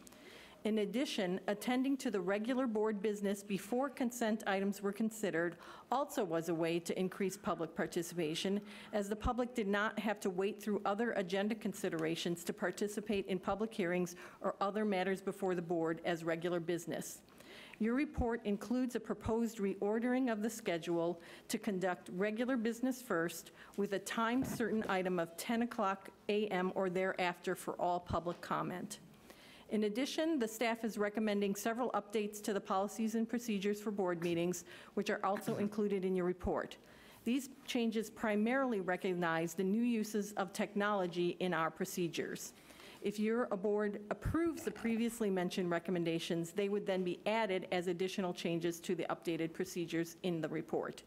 We therefore ask you to accept and file this report, approve the policies and procedures changes, authorize the staff to make any additional changes to the policy and procedures based on actions taken today, implement the suggested changes at the August 7th board meeting, and report back at next year's budget hearings on these changes.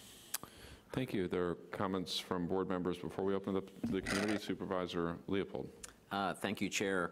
I appreciate the work of this subcommittee, and most of these suggestions I'm supportive of.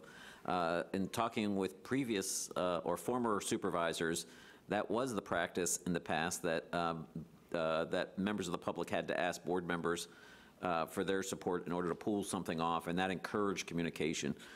So I support that. The change to Robert's rules, Rosenberg's rules, I think is also a good idea, and the idea of putting oral communication to consent item communication together, I also think that that makes sense. The one area where I feel less of a need to make the change is to change the time in which we receive comments from the public. I get that there's some thought that this increases participation. I think the one thing that is always time certain is the beginning of the meeting, and everything after that is little loose.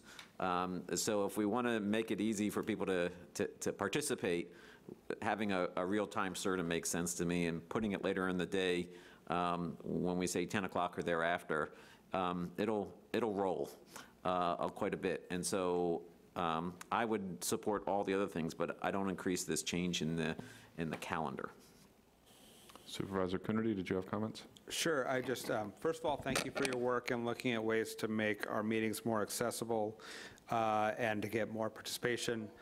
It was sort of hinted at, but one of the things that I think would really benefit is when I was on the city council, people could email in instead of having to come to the meeting, and those emails were distributed to the board as during the meeting. That email address was advertised on community television, and I think that would be a really valuable way for people to be able to participate, and I look forward to that coming to us in the future. I guess it's all a matter of trade-offs. To the question about the consent agenda and public and oral communications being the first thing up, in general, the regular agenda item should be the thing that the public more wants to participate in, and it's actually on the agenda, whereas public participation is, or oral communications is specifically about things that are not on the agenda, that aren't the business of the board that particular day. So it's an attempt to get that particular item to give people certainty so they could come in and participate. So that was the thinking behind it, but that's the goal. Supervisor Caput? You bet. Yeah, we're changing from Sturgis to Rosencrantz, right? That's a proposal. Rosenberg's? Rosenberg, I'm sorry. Yeah, and what I'm getting at here is we've been doing things for about 30 years, am I correct, with the Sturgis rules of order?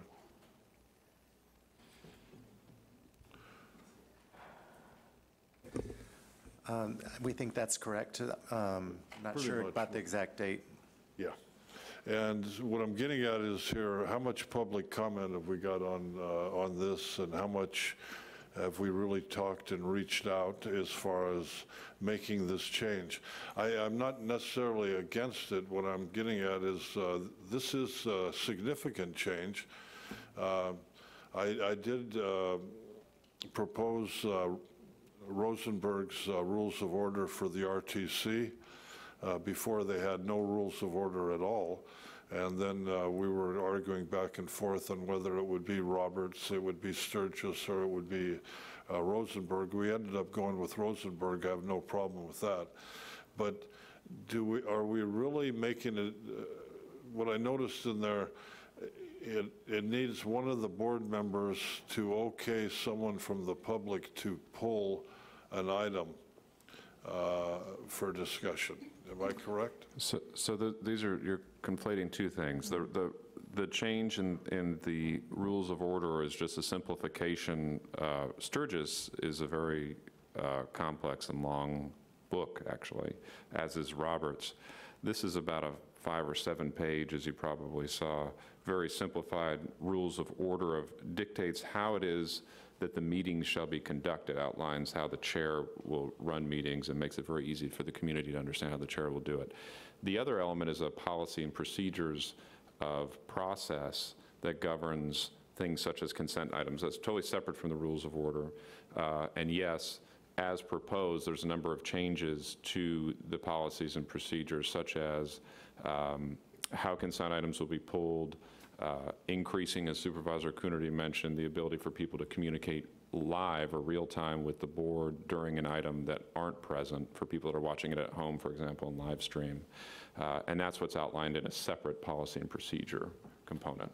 Yeah, what I'm getting at is we're kind of deciding what's best for the public without really not getting much public input on this. So I think that's the only, it seems like we put this on and it's going to be decided. I'd like to see it decided in August. I would make a motion that, or an amendment to the recommendation that I would go along with it, maybe if we put it off until August and let the public have more of an input on this. And I think there are benefits to this, and there are also detriments to it. But as a board, I think we should have a little more public discussion on this before we make the change. It's a change of something we've been doing for 30 years, approximately. Well, so I appreciate the comment, but I actually disagree with some of the premise of it. As Supervisor Leopold noted when I spoke to my predecessor and he spoke to our now Assembly member, the Board of Supervisors not very long ago used to have this as a practice where items, which is, by the way, the same as the city of Watsonville where you came from, the city of Santa Cruz where Supervisor Coonerty came from, that requires that a community member communicate directly with a supervisor or a council member to pull an item in advance. So that has not been a 30-year practice. Actually, we're engaged in a new practice in how we've been doing things. And so this is, in some respects, is a movement back to the way that the board used to do it on that. But I understand your other component of interest of pushing the item till August. This is an agendized item. We can vote on it today, and we need to open it up for the community. So what I'll do now is open this item up for the community, is to give you an opportunity to address us on item 86. If you have any ideas on it, please feel free to step forward, and if not, we'll move it back to the board for action. Anybody would like to address us? Thank you, Becky Steinbrenner, member of the public. Thank you, Supervisor Caput. And I think it's ironic that PG&E just got castigated for implementing new things without public input, and here we go. You're doing the same. So I looked into, and I understand there are a couple things, Rosenberg's Rules of Order. I read the Rosenberg's Rules of Order and the special notes about public input, and that it will be incumbent upon the chair of the body to, Rule 1, tell the public what the body will be doing. Rule 2, tell the public, make sure that the public is informed while the body is doing it. And Rule 3, when the body has acted, tell the public what the body did. For every agenda item, you must do that. So I like that. It's clear to the public what's going on. So I support adopting the Rosenberg Rule of Order. The problem I have with changing around the agenda is that sometimes I have to work on Tuesdays. I can go in late and get in trouble in the morning before things get busy where I work, much easier than I can at 1:30 in the middle of the day and fight the afternoon traffic. So I do not support 10 o'clock or thereafter, because that's just as vague as 9 o'clock or thereafter, which is what you have now. But I have a better shot at getting some time here in the morning off my job than I do in the middle of the day or thereafter. The other problem I saw is that there are also going to be changes in how the emails will be accepted. Any email communication on agenda items received after 5 p.m. on Monday will not be included. They will be included in the public record, but will not be part of the agenda documentation available for the public who is able to take off time to be here on Tuesday mornings. That's not fair, because you're saying we want you to go talk with the department staff and get your questions answered. Well, the agenda is not even available online for those of the public who use internet until Friday afternoon. So you only have Monday, basically, to try and get a hold of someone at the county to get your questions answered, and they're busy too. So this is not an improvement for public input. And I ask that you make the agenda available sooner if members of the public are going to have to get their own answers, and I do not like having to ask permission to pull a consent agenda item. That's not fair to the public. Are you going to ask the public's permission to pull a consent agenda item? It's not fair. Thank you. And Ms. Steinbrenner, we already actually do the exact things that Rosenberg requires. I read an agenda item, we tell you who it was that made the motion, and we told you that the action that the body made. This is not a change, and so to imply that it's a change of what the chair currently does is just false. Ms. Garrett, welcome. I think this is opposite of what it says. It does not encourage more public participation or enable it. It does the opposite with the points that were just brought up by Becky Steinbruner. Also, the idea of groveling, begging for one of you supervisors to pull an item off the consent agenda is backwards. It should be the same. We, the people, look at this and say, this is an important item to discuss. I want to discuss it, pull it off the consent agenda, not only for myself, but for other members of the public who would likely be interested.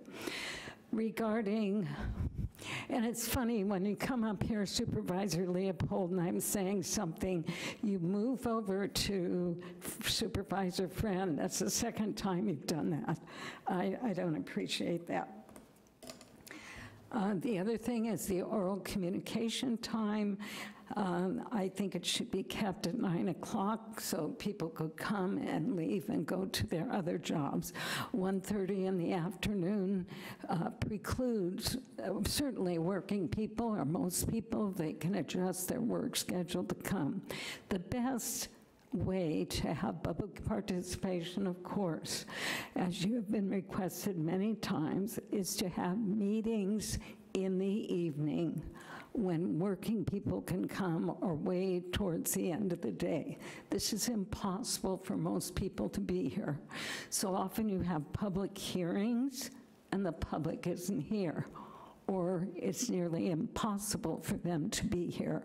Were I still teaching elementary school, there's no way I could come get a substitute for 20 to 30 children. Impossible. So I don't see this as an improvement, and I agree with Supervisor Caput. Thank you for that very astute observation that we're deciding what's best for the public without getting the public input, just like PG&E here.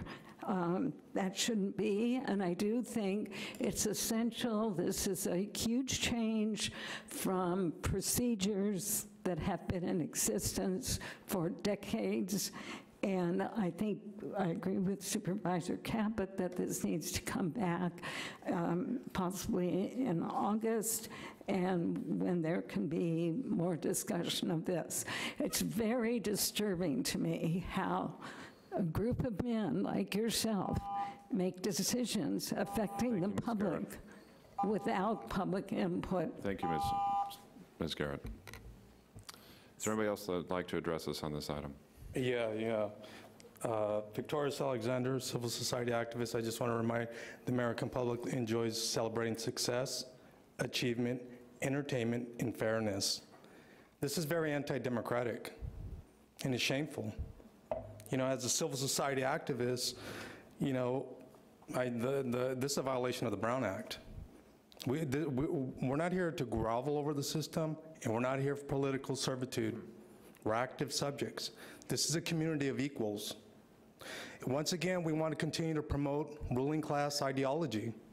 Members of the public should be able to come out and weigh in on the political issue and bring the public-spirited perspective. Be able to speak liberating truth to political power. This is a violation of the Brown Act. We shouldn't have to ask, hold on, we shouldn't have to be asking for permission to pull something off the consent calendar. I don't even talk to any of your staff. Your staff don't even make themselves available to me. I don't even know who they are. So and then the email, the immiserated population, they don't got time to write you an email, and hopefully that you guys can read it. They want to be able to come in here and do this. They want to be able to do this. This is what we need more of, more people to come in and weigh in. The oral communication sounds homosexual. Well, I want to going back to public comment. Public comment should be at the very first. The adjacent county, Santa Clara County, that I came out of, they have the public comment because they don't want to inconvenience the public. We're not here for your convenience. You're here for ours, to hear us. We want to weigh in on the political issues, and we need your cooperation, Chairman Friend. You're a good man. We need the light item package certified and put back there so that we can come in here and scrutinize it and weigh in and make those qualifying statements. We want to participate. This is not for the rich, the powerful, and the influential. This is for all of us, a community of equals. Thank you. Anybody else like to address this? Oh, wait. I apologize. I thought that was my time. I thought that was my time. Is You it? finished. You have finished. Oh, that was finished? Yes. Okay. Well, you have finished. I don't know. I actually wasn't paying attention to the timer, but you were done, okay. so the timer's turned Okay, off. okay. Would anybody else like to actually address us on this item? Okay, bring it back to the board. I'll comment. Supervisor Leopold. Thank you, Chair. I think there was one other part of Rosenberg's, you and I talked about around what the chair can do in terms of making a motion. Do you want to, I was trying to find the exact, where that was. There's language in here that I think should be struck if we adopt Rosenberg's, which allows the chair to move forward with an item without a second. And I just believe that there should be a second to a motion before the body votes on something, and that seems like an odd line in there. It does allow the chair to make a motion or a second under certain circumstances, and I think that that's appropriate because right now in this small body it's odd to disenfranchise a chair from being able to do that, but I don't think that we should vote on something without a second. So there's a line in there that says that, and I think that should be something we don't adopt. Yeah, so I would be ready to make a motion to include that edit in the Rosenberg's rules to adopt the first two parts of this, which is adopt Rosenberg with the change, adopt the consent items requirement that a board member requests an item to be pulled, and that we moved oral communications and consent item communications to the same time. And I'd like to have us come back in 6 months and look at this question about the calendar to see whether these changes have made the changes that we have had the impact that we'd like, or whether we need to consider that once again. So I'll second that motion. A motion from Leopold, a second from Coonerty, and then Let me just say Leopold, just a couple other things. The idea that people should communicate with board members ahead of time is a way of increasing communication with board members. For some people. Hey, please, you've had your opportunity. Please don't When act on this. when I worked in community-based organizations and there was an item that I was concerned with the board, I made sure to reach out. Sometimes what I thought was going on with an item wasn't happening. Other times I got good information, and it also gave me some idea that there would be at least one supervisor who supported something that I wanted to have changed in there. So I think that's a good practice. It's in use by many other places. It was used in this body for many years. And I think that, we often get asked about nighttime meetings. Last week, we held 2 evening meetings about our $777 million budget. We had a handful of people come in Watsonville, and we had exactly no people come here to Santa Cruz. So we will still, there may be times where a night meeting is appropriate, but it isn't, just because night meeting doesn't make it any more likely that anybody else is going to show up. So you want to look at what the issues are. So anyway, I would encourage the support of this motion. Supervisor Caput. Okay, I'm not sure whether or not, the problem here is we're deciding on something right now when we could put it back to August.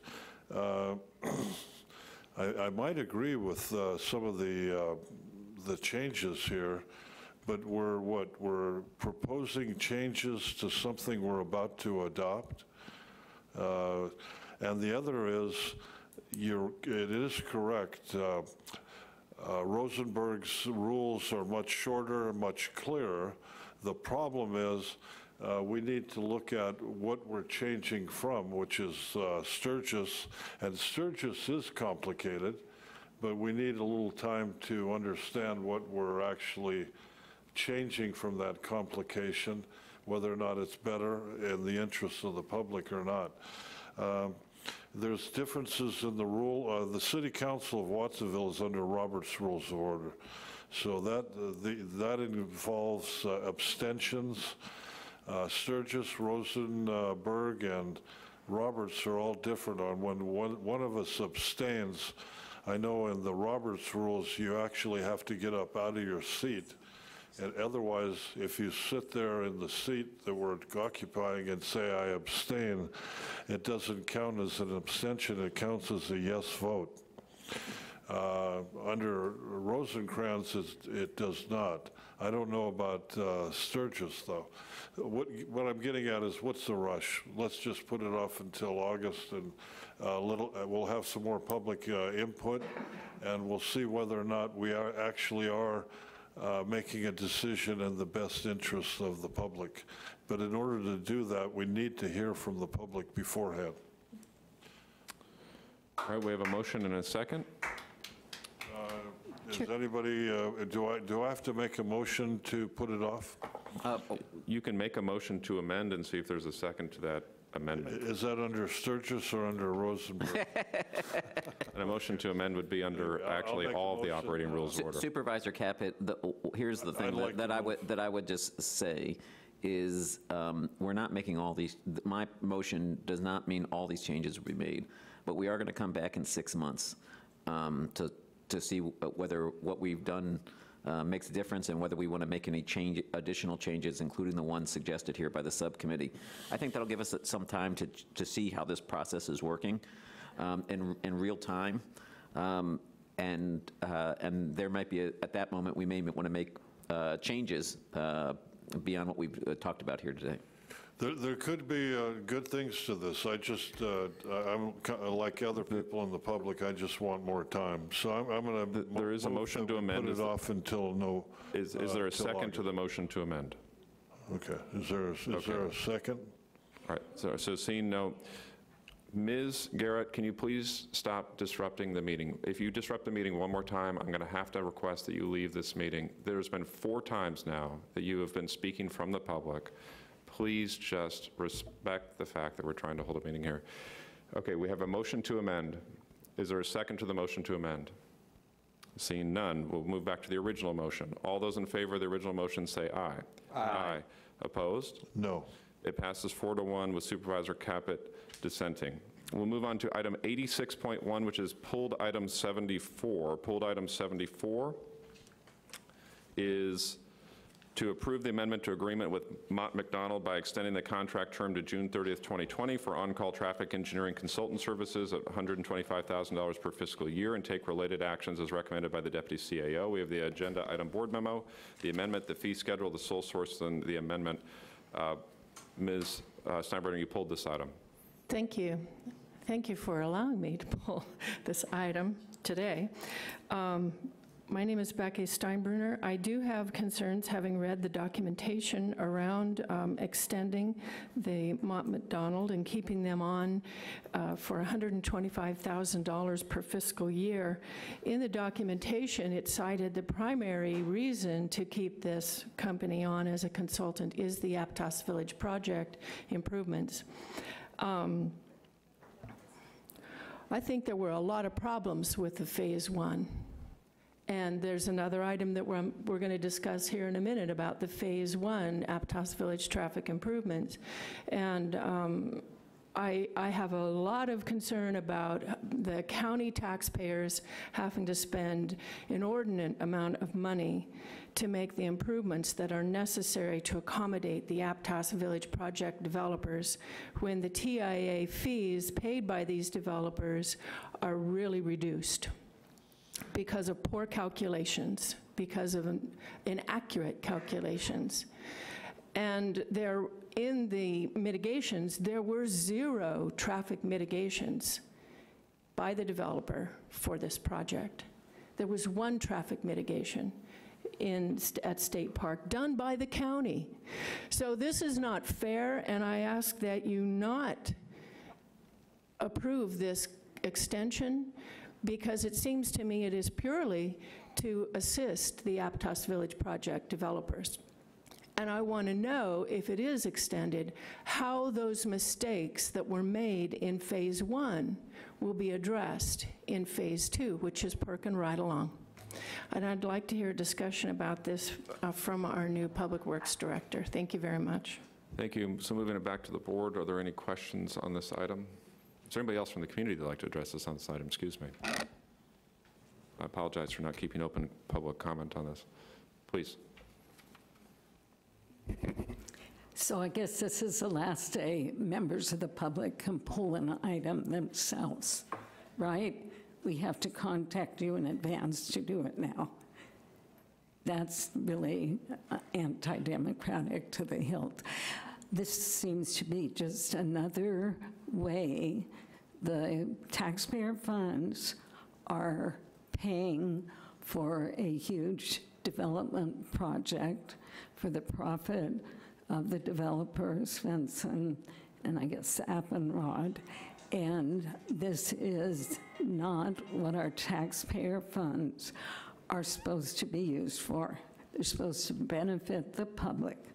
And that huge Silicon Valley type project with the traffic congestion, the high water use, that the county repairs the roads damaged by this work of the developer.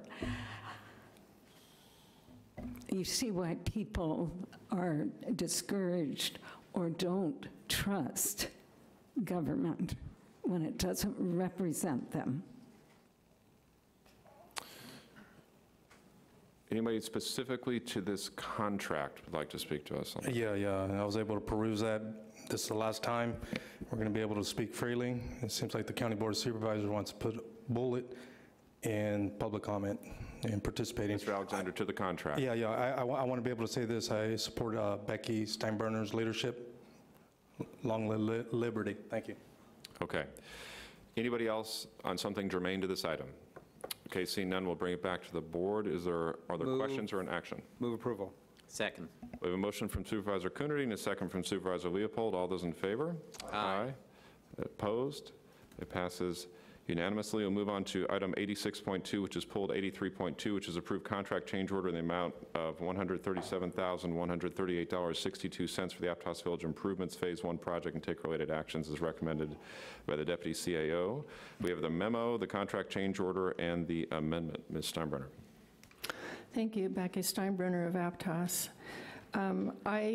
This additional $137,138.62 payment to John Madonna Construction Company, a contractor from San Luis Obispo, not even a local contractor, is to pay for the extra expenses of doing night work on the Trout Gulch intersection. That was really good. That was a smart move because, as you know, it's a very busy intersection. My question is, why, this is the second time in a row, second meeting, there's been a change order after the fact. This work was done last March. Does it really take that long to make these payments? You're just now approving the change order for work that was done six months ago, 5 months ago. And the whole issue is, it seems like this project has ballooned in cost. Last meeting, you had a $26,000 payment to train their workers for hazardous materials when the company is certified to handle hazardous materials. And now we're paying them an additional $137,000. This does not seem like transparent government to me when a project happens with an open checkbook and the public is not given the opportunity to really weigh in on how these major processes will go. The Aptos Village Traffic Improvement blog was not kept current. The public had no idea really of what was going to go on. I went to this nighttime work. People didn't know it was happening, and they were being routed to Freedom Boulevard rather than over Granite Way, which was much shorter. there's a real flaw here, and I want to make sure as Phase 2 comes along that the true cost of a project is going to be given to the public. We heard this morning that there's no money for public roads, for the rural roads, and here we are paying this amount of money for nighttime work, which was valid, very good. But I'm concerned that there's an open checkbook for these big projects, especially the Aptos Village project development, that is a gift of public money in many respects. And the public needs to be informed, and this process needs to be more clear. I approve of the nighttime work that was done at Trout Gulch. What I don't approve of is that the cost has been kept from the public, and it is not a clear process for putting these things out to bid. Thank you. Thank you. Anybody else like to address us on this item?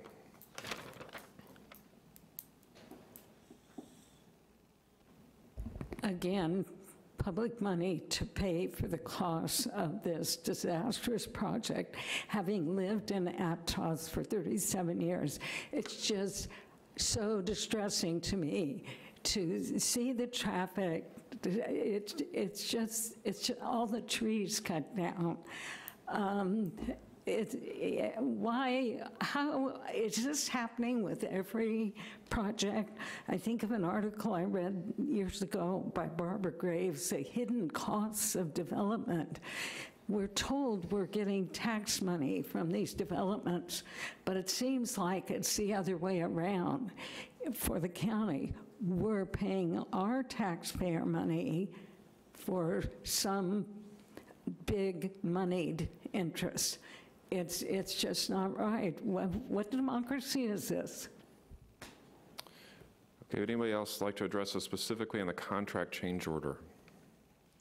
Okay, see none, we'll bring it back to the board. Move approval. Second. A motion from Coonerty, a second from Leopold. All those in favor? Aye. Aye. Opposed?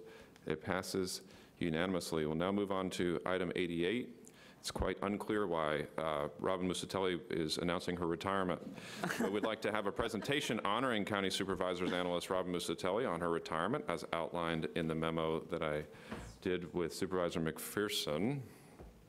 And I will actually kick it off with a very short note that I got from Supervisor Peary that sent me a note to ensure that this was read. Hi, Robin. I wish I could be there in person to thank you again for your support and your friendship while I was representing the 2nd District. All the current and former supervisors know having someone smart and trustworthy at their side is essential. You understood complex political issues, won the hearts of our constituents, always gave me honest input, and stood by me in difficult political and personal times. I'll be forever grateful for your support, and I hope the next chapter in your life is as wonderful as a wonderful time with lots of fun, family, and grandbabies. All the best to you, my friend. Love, Ellen. Robin, you are an institution here, an institution in this county, an institution for the 2nd District. People still tell me how much you meant to them serving the 2nd District for the 12 years that you did. I mean, some people wonder where they leave a legacy in life. There's no question that you have left a significant legacy, not just in this position, but your history in journalism as well. You know, we can't thank you enough. And on top of that, you're a real remarkable and beautiful person. You have a remarkably generous heart. You have a wonderful family. You've raised some great kids that have also entered into public service. You know, the proof is in the pudding with everything you've done in your life and your life choices, and we are going to miss you remarkably. I'd like to pass it on over to Supervisor McPherson. I know all the board members would like to make comments, but Supervisor McPherson. Right, and I know that Robin's not going to like any of this because it's about her. So that's just the way she is, and she'd rather be riding at the Silver Ranch on a horse or something like that right now, I think. But I can't tell you how much. Well, I've known Robin for some time. In the first life in the news business at the Santa Cruz Sentinel, we were together in the newsroom, and she was just as well-liked and respected, as I said before, there as she is in this county building and throughout county government. I can't believe how she makes a complicated problem understandable in governmentese, if you will. She is just a phenomenal person, as you said, and that's just at the heart of it. But what she has done for me in this position as the 5th District Supervisor and for the entire county and the people who are in it is just remarkable. She is at the top of the list. She's just a class act all around, and I really have appreciated her being here, and I've threatened to resign too, but I guess I'm going to hang on for a little while longer. But anyway, Robin, thank you so much for everything that you have done for the county and for me, and you have a wonderful family. And Howard, I don't know, I hope you keep the reins on the horse there, so it's all right. You're a tremendous family, great grandkids. Thank you very much for everything you've done for us. Thank you. Supervisor Caput. You bet. Yeah, thank you. It's really nice to see the young kids here in the meeting today. And when my kids, when I would bring them over, they went over to your office first because they knew they could play there. They knew they could break things without getting in trouble. And I appreciate your patience on that. And you also came out, well, actually, some of the other supervisors, too, brought out different things that my kids could play with and break. So I appreciate that. And when is your last day, actually? Is it today, or is it? Maybe. It's July 30th. You know, I've got to interrupt. You know, Robin is best known for the pranks that she does on April Fool's Day, and she has reeled in more people than you know, but I am very glad to say that we got her through an idea that was by another former supervisor whose name I'm not going to mention, but Ryan Coonerty is to be responsible for that. When we changed her retirement date to July 31st, and we had the personnel office and everybody coming in and just saying, you can't do this now. You got to wait till July 31st. And until yesterday, she had some doubts. So it's great. We got her. We got her back. Supervisor Coonerty. Sure. So first of all, I live in fear of the retribution that's coming, especially now that you have all this free time to sit around and think. But I mean, if you look at the policies that you've been involved in that have shaped our county and in such a positive way over the years in cottage food and cannabis just recently, but going back decades here. But I think, you know, a primary legacy is that you've managed to remain positive and upbeat, even as you came from journalism and government, which are two sort of careers that don't always reward people being positive and not becoming cynical, and you've stayed positive and upbeat, and it's translated to next generations of community service. It's great. And then if you also, I think if you look in the back of the room, the fact that you have other supervisors, analysts here who all want to be here and who all see you as a role model, your legacy will continue here for many, many years. And thank you for your service. Thank you, Supervisor Coonerty. Supervisor Leopold. Thank you. Robin, you've sort of been covering the community in lots of different ways, first as a reporter and then here on the board offices. I had the pleasure of working across the hall from you when we didn't give board staff a Windows. And so I saw how hard you worked, and I saw the way you dealt with constituents.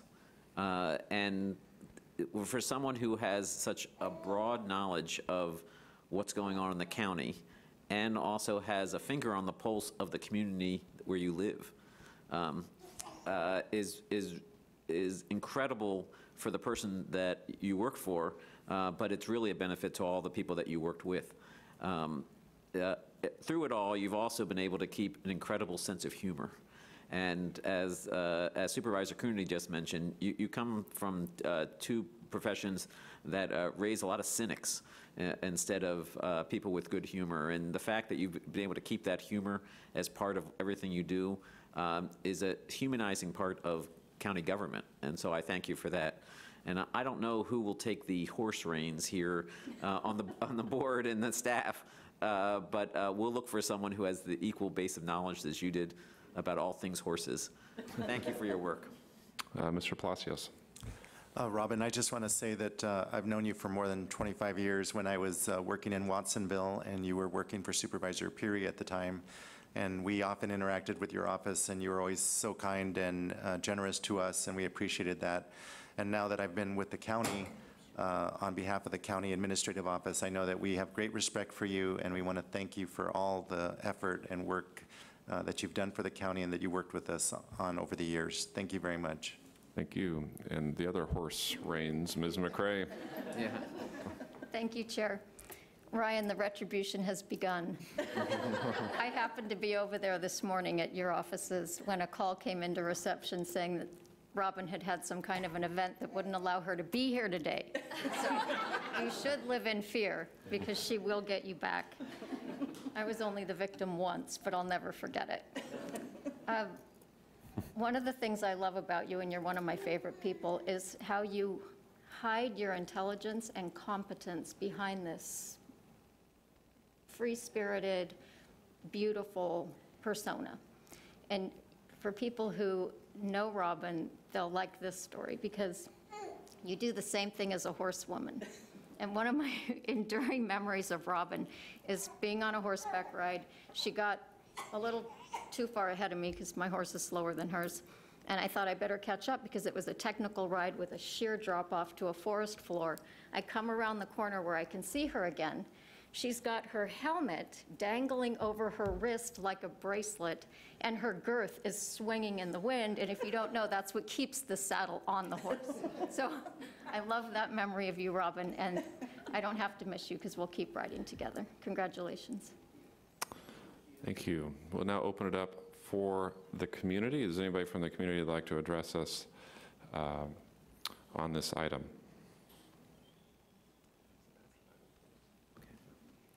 Yes, you know, I've been coming to these meetings since about 2000, and when Robin was working in Ellen Peary's office, I always found her very helpful and responsive, and I enjoyed the interaction with her.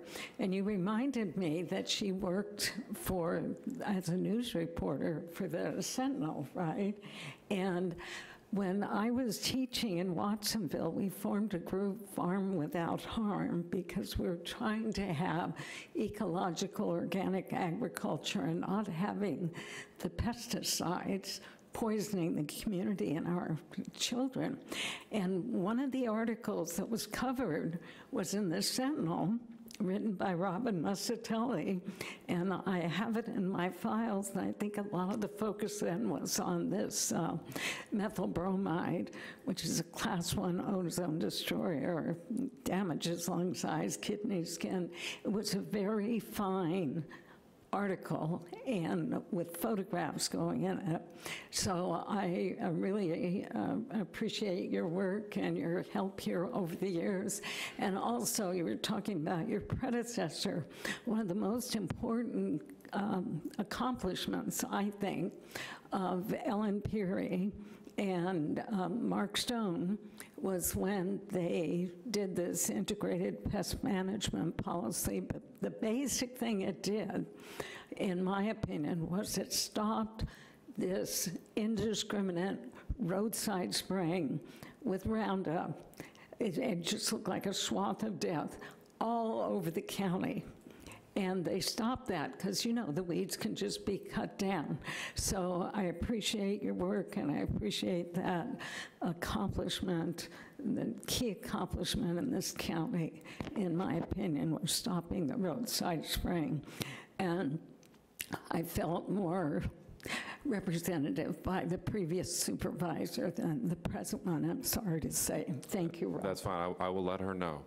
Is there anybody else who'd like to address us on this item? Quickly, Jeff Gaffney, Director for County Parks. I just wanted to say, in kind of line with what you were saying, Dana, that the beauty, the wisdom, the courage, the strength that you have, it's all underneath the surface, and it's right there. You don't see it if you don't pay attention. And I'm very fortunate that I got a chance to work with you. and I'll thank you for all that you've done for us, for the county. You are truly a public servant, and you've served the community for many years, and it's time for you to take your own time for yourself and your family, and it's truly a sacrifice that you've given, and it's time for you to have your own time. Anybody else? Kathy Malloy, and on behalf of the Planning Department, I wanted to also extend our congratulations, and just, you know, the three words that come to mind is kindness, patience, just your humanity is just so deep and kind and wonderful, and I guess what sums it up is the words that Bruce just used too, which is really just a class act. So congratulations. Would anybody else like to address us? You act like you don't know the procedure. Sort of We odd. don't. We just want to have the last word. And we were going to do a song and dance, but that's probably highly inappropriate. We just wanted to really thank you for being such a great colleague. And I know that I have big shoes to fill, and I'm honored to try to pick up your legacy where you left off. And thank you for making this transition so smooth. We'll sing to you later. I'm going to step up a little early. Something that the people don't realize that, you know, Robin and I have been together for quite a while. When she worked at the Sentinel, every Friday night, she brought home the board packet. And sometimes it was pushing 3 inches thick. So this goes back 25 years. She has read every board packet for over 25 years to cover government for the Sentinel. Little sidebar. I could go 1,000 places, but. All right, we will bring it back to the board. Doesn't mean, Robin, we're not going to force you to speak in a minute, but while you're still under county employment. But I'll bring it back to Supervisor McPherson. We do have a proclamation that needs to be adopted by the board. Supervisor McPherson. Yeah, I would like to, many of the comments have been made to make a motion that we adopt this resolution, pass this proclamation honoring Robin Musatelli on her retirement. Came to San Lorenzo Valley in 1978, worked at the Sentinel, the Mercury News, the Press Banner. She's just really appreciated also in her community. She was named Woman of the Year last year at San Lorenzo Valley. She loves the Valley, and more than anything, you can tell she loves her family because they're sitting all around her. So I would like to make a motion that we accept this proclamation honoring Robin Musatelli on her retirement. Second. A motion from Supervisor McPherson and a second from Supervisor Leopold. All those in favor of the proclamation? Aye. Opposed?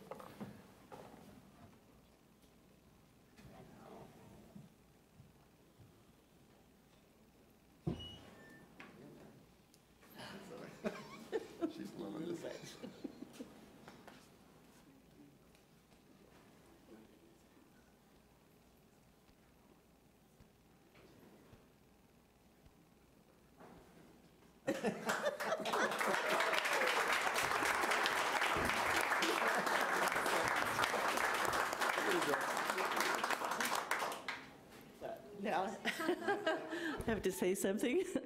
Thank you all so much, and it has been such a privilege to work here. I love my job. I've always loved my job, and now I'm going to cry, so thank you very much. Thank you all.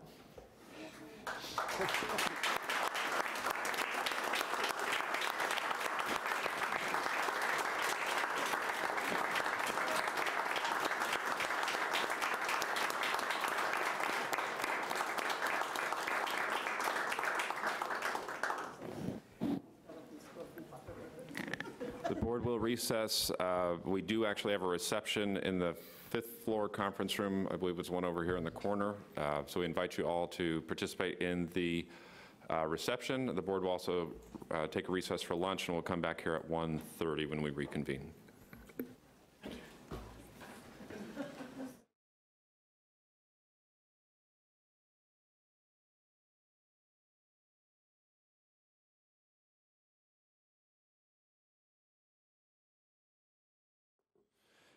Good afternoon, everybody. We're going to bring back into session the Board of Supervisors. We have one more item that had been moved to our regular agenda, and then we're going to go straight into oral communications after that. That was item 79, got moved to 89.1. That is a continued public hearing to consider certification of the vote results for county service areas number 23 Old Ranch Road, Loman Terrace, 36 Forest Glen, the B. Hayward Zone, and 59 McGaffigan Mill Road, and take related actions as outlined in the memo of the Deputy CAO Director of Public Works. Mr. Palacios, do you have something you just want to add to this? I know that this is a vote tabulation. It's just a certification of the votes that were cast in each of these CSAs. Yes, I have nothing to add. So this is a continued public hearing, so we'll now open up the public hearing. Is there anybody from the community that would like to address us specifically on these county service area items? Again, it's just a certification of the votes on these items. Seeing none, we'll bring it back to the board. We'll close the public hearing for action. I move approval of the recommended actions. We have a motion from Supervisor Leopold and a second from Supervisor Coonerty. All those in favor? Aye. Opposed? It passes unanimously. We'll now open it up for oral communications. This is an opportunity for members of the community to address us on items that are not on today's agenda but are within the purview of the Board of Supervisors. This will be an opportunity. You'll have 3 minutes. Would anybody like to address us during oral communications? Good afternoon and welcome. Chairman, supervisors. Again, I'm concerned about the censorship that was done by the chairman of the Board of Supervisors here and by Mr. Leopold, physical threats and what might happen to a building. Supposedly that censorship went through and was joined with a institution that's part of COPA. COPA is a Saul Alinsky organization. It runs through the Industrial Areas Foundation and includes a number of collectivist or Marxist churches in one of our school districts here. What was done under the protection, the same speaker that was speaking at Freedom Forum also spoke at the Resource Center for Nonviolence. And Ryan Coonerty certainly is connected with the Resource Center for Nonviolence. He had no objection to that. So the targeting of this organization that's been out there for 10 years is a true violation of free speech, and then using violence is way beyond what you supervisors should be doing. Supervisors should distance themselves from those people who made the threats. These same supervisors, all of you, still support a couple of plaques out in front of the courthouse building dedicated to an espionage anti-American spy, Hugh DeLacy. Since some of this attack came from COPA, which is made up of a number of churches. I think it's important to remember that one of the first communist fronts was the Methodist Federation for Social Action. They formed even before the revolution in Russia. Also, under the Federal Council of Churches, John Foster Dulles called for duties now performed by local and national governments can now effectively be carried out only by international authority. Adequate international police forces and provisions for worldwide authority should come from them. We have an organization called, which is a COG, Council of Governments, which is the AMBAG Association. All of the authority from the cities and counties is being moved there. The newspapers won't mention it at all, and Mr. McPherson has been chairman of that from time to time, who also received thousands of dollars from a Chinese communist triple agent. I believe that the pushing by some of the churches that are being neutralized and taken over, such as COPA, and their inflection of talking about democracy, whereas if you go back to the definition put out by the Army Manual, they warn against democracy. Democracy was never mentioned by the Founding Fathers. We have a democratic republic which controls and gives civility to change. Thank you. Anybody else like to address us during oral communications? Yeah, right. While Mr. Alexander is getting ready, if anybody else would like to come forward, now's your opportunity. Please feel free.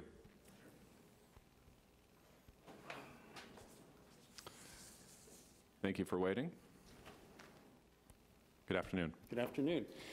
I'm here to express my opposition to the 80-plus close proximity microwave radiation antennas that are planned for Santa Cruz County. Right now, there's not 80 in the application process, but that apparently is the total that Verizon, in this case, would like to install in Santa Cruz. This is a huge, complicated issue, and far too many facets to it to address them all in 3 minutes. But I think the unifying issue that is not complicated is when in a neighborhood someone is to learn that one of these so-called small cell antennas is to be installed either on their property or their next door neighbor or across the street, they're opposed. So in the neighborhoods, I'm not an anti-cell phone, I'm not anti-wireless, it's here to stay. But these facilities, again, which they call small cell antennas, are not small at all. They're quite ugly.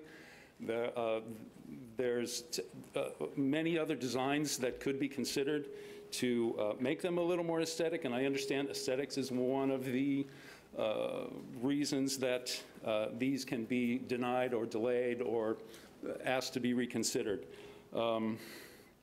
There's safety issues, privacy issues, property value issues. Can't go into all the details about all of that, but I think a unifying point is that in neighborhoods, near homes, near residences, people who would be affected by that are pretty unified against it.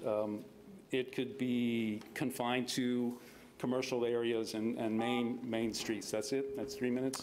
It's 2 minutes. You have 1 more minute. Oh, okay. And this is an issue nationwide, but in the Bay Area, there's a lot of resistance in numerous cities where this is happening. And Monterey successfully stopped an installation of a number of these. Sebastopol as well. Hillsborough is fighting it. Palo Alto has a lot of them already, and they're trying to prevent more. Danville, Santa Rosa, Sonoma, Petaluma, all these places. Strong opposition to as these are presented. Again, I don't think they're anti-cell. It's just how this rollout is occurring. It seems like corporate interests are taking precedent over residential, over community interests. And it seems to be up to the powers that be, supervisors, city councils, et cetera, to put the public interest first. Thank you. And sir, what is your name for the record? Paul DeSoma. Thank you. We did receive a letter, I believe, you sent too. Is there anybody else that'd like to address us during oral communications? Please feel free to step forward. Thanks to the previous speaker, I'm not the only one. There are a lot of people who oppose being microwaved and harmed and having their property devalued. And to remind people, and I don't know that guy, I just met him, this is a detector of the microwave radiation, and it's the amplified sound. Don't you love to hear that? So I've said this before, I'll say it again, along Freedom Boulevard, where I take the bus, thanks to you, Mr. Friend, the 13 cell towers in a square mile on utility poles for Verizon 4G, soon to be the platform for 5G. I had no reading on this meter before they were activated. Now it's up there, so everybody is getting more radiation. I met a woman who lives near one of these, stone's throw away. She had a stroke. That's one of the symptoms of heart problems. And the 5G, I gave you a copy of the appeal of doctors and scientists calling for a halt to the 5G rollout. And just briefly, over 230 scientists from more than 40 countries have already expressed their serious concerns regarding the ubiquitous and increasing exposure to radio frequency radiation generated by electric and wireless devices already before the addition of the 5G rollout. They refer to the fact that, quote, numerous recent scientific publications have shown that EMF affects living organisms at level well below most international and national guidelines.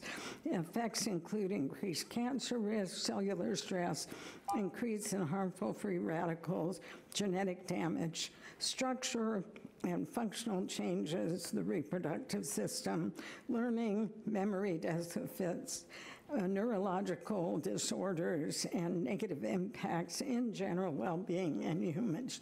Damage goes well beyond the human race, as there is growing evidence of harmful effects to the plants and animals. Does this sound like a good future for your children? I don't think so. Every effort needs to be made to stop this. In addition to the 5G rollout on the ground, there are plans to launch about 20,000 satellites for 5G. Elon Musk is part of this, and I'll give you a copy of this article, Planetary Emergency by Arthur Firstenberg. Talks about the electrical envelope or circuit of the Earth. We are all life is dependent on being ruined. Thank you, Ms. Garrett. Anybody else like to address us during oral communications? Please feel free to step forward. Good afternoon, supervisors. Thank you again for the opportunity to address you here today. Thank you, Supervisor Leopold, for motioning to hear about an update on the negotiations at Janus of Santa Cruz. Hopefully you got that update based on the county's conversations with Janus. We wanted to provide our own update, and we'll do so formally as well in email. As we said last week, we're appealing for wage increases that are simply fair and in line with the county's own living wage ordinance. To start at $16 for our treatment techs and support staff and $20 for counselors. We wish the CEO of Janus, Rudy Escalante, were here to make that appeal with us. But we will continue to advocate on behalf of the caregivers at Janus and for the patients and clients who are being turned away or receiving inadequate care due to staffing shortfalls. You heard some of the stories last week, and those members, some of them came back today to share more with you. And they've taken out, again, their time to be here today. We'd like to work with you and your offices and the offices of the Health Services Agency. We know there's always flexibility in budgets, and we'd like to see what opportunities there might be to increase funding for Janus. You heard last week how dire the working conditions are and how, in turn, that affects the quality of client care. At Janus, we need to figure something out, and we're here to ask for your help. Thank you. Thank you. Good afternoon and welcome back. Let me throw my phone around real quick. Good afternoon, gentlemen. Thank you for the opportunity again. So again, my name is Matthew Van Nuys. I work at Janus of Santa Cruz. I'm an intensive outpatient treatment counselor there. And, you know, I spoke to you last time about sort of my personal story and how Janus assisted me in turning my life around. And I just wanted to turn attention a little more to some of the clients that I've dealt with since I've been there and working there, and how important continuity of care is in the changes that take shape in these people's lives. And I can think of 3 examples in particular, one of which being, I used to work at the Sobering Center as well, also run by Janus. And there was a particular gentleman there who was in and out every day, just sort of your street level, you know, in the gutter alcoholic, you know. Came in, went out, came in, went out, constantly trying to talk to him about getting into recovery. Eventually, through the relationships made with that gentleman by myself and in particular by Edgar here, this gentleman finally developed enough trust in us to go forward with that process, got into detox, then got into residential treatment, 30-day, and then got into my intensive outpatient treatment. The reason he stuck around in my intensive outpatient treatment is because he knew me. I was a face that he recognized, and he trusted me from my time and my interactions with him at the Sobering Center. That's one textbook example of how continuity of care is crucial in changing people's lives around. And not to put to find a point on it, this gentleman was costing taxpayers all kinds of money, being on the street day in, day out, law enforcement resources, theft, etc.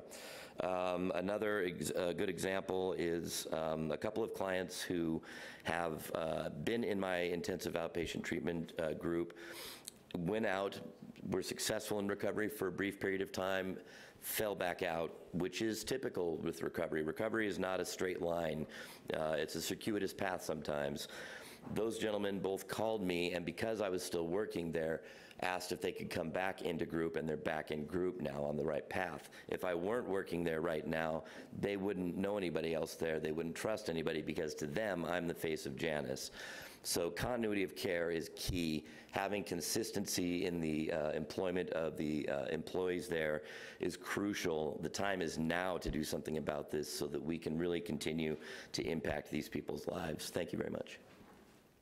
Thank you. Anybody else like to address us on oral communications? My name's Jason Lubin. I'm a counselor at Janus, DUI department. And I just want to segue into what Matt said here, very important. I've noticed that clients who do come back for treatment, maybe a second or a third time, what we call difficult clientele, or, clientele with a deep history, a long history of substance use disorder and abuse. I've noticed they often ask, just like Matt mentioned, where is that counselor? What happened to that counselor? Because they want to kind of bond back with, or rejoin with their original facilitator in that group. Now, that's not always possible because, especially in the DUI department, we're constantly having people come in and out. But that's a big concern of a lot of clients I have heard on our side, that what's happened with all, with all your staff? Where is this person? Where is that person? I just want to say that, Janus is planning as soon as they get accepted, or their expansion at the RTC and detox is approved, because I think they're coming up for inspection. So as soon as that inspection is approved, they're going to be expanding their population pretty significantly. And, a lot of our concerns are, is this going to amplify further this kind of turnover that's been happening? And we're trying to be a little proactive about that in appealing for maybe at least that you consider some way to give us a little bit more funds to raise the living standards of a lot of our staff. So. Thank you. Good afternoon, board. My name is Edgar Fuerte. I was here last week, so I'm sure you remember me.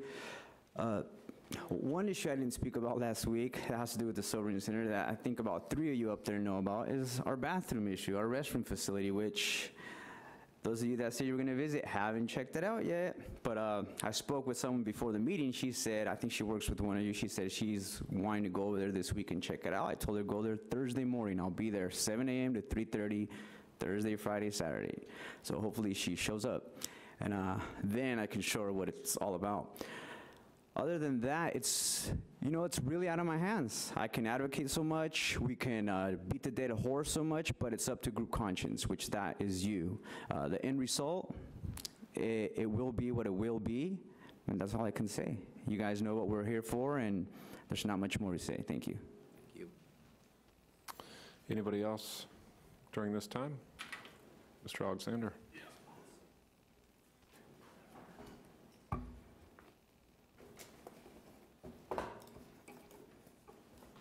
I just want to be able to remind members of the public what it is to be a good flag-waving American, because we are good people. We celebrate success, achievement, and entertainment.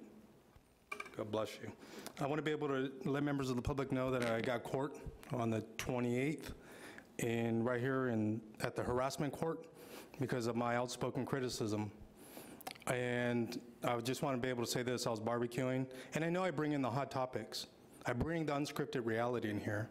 I use the unforced force of the Speech Act to push up on the control system, but I burnt what I was barbecuing. Devil ducky soup. Because that's all it seems like it's happening here. You know, with the light item 86, right? Putting a bullet in our public comment. But I want to be able to say this, the American public is rising up.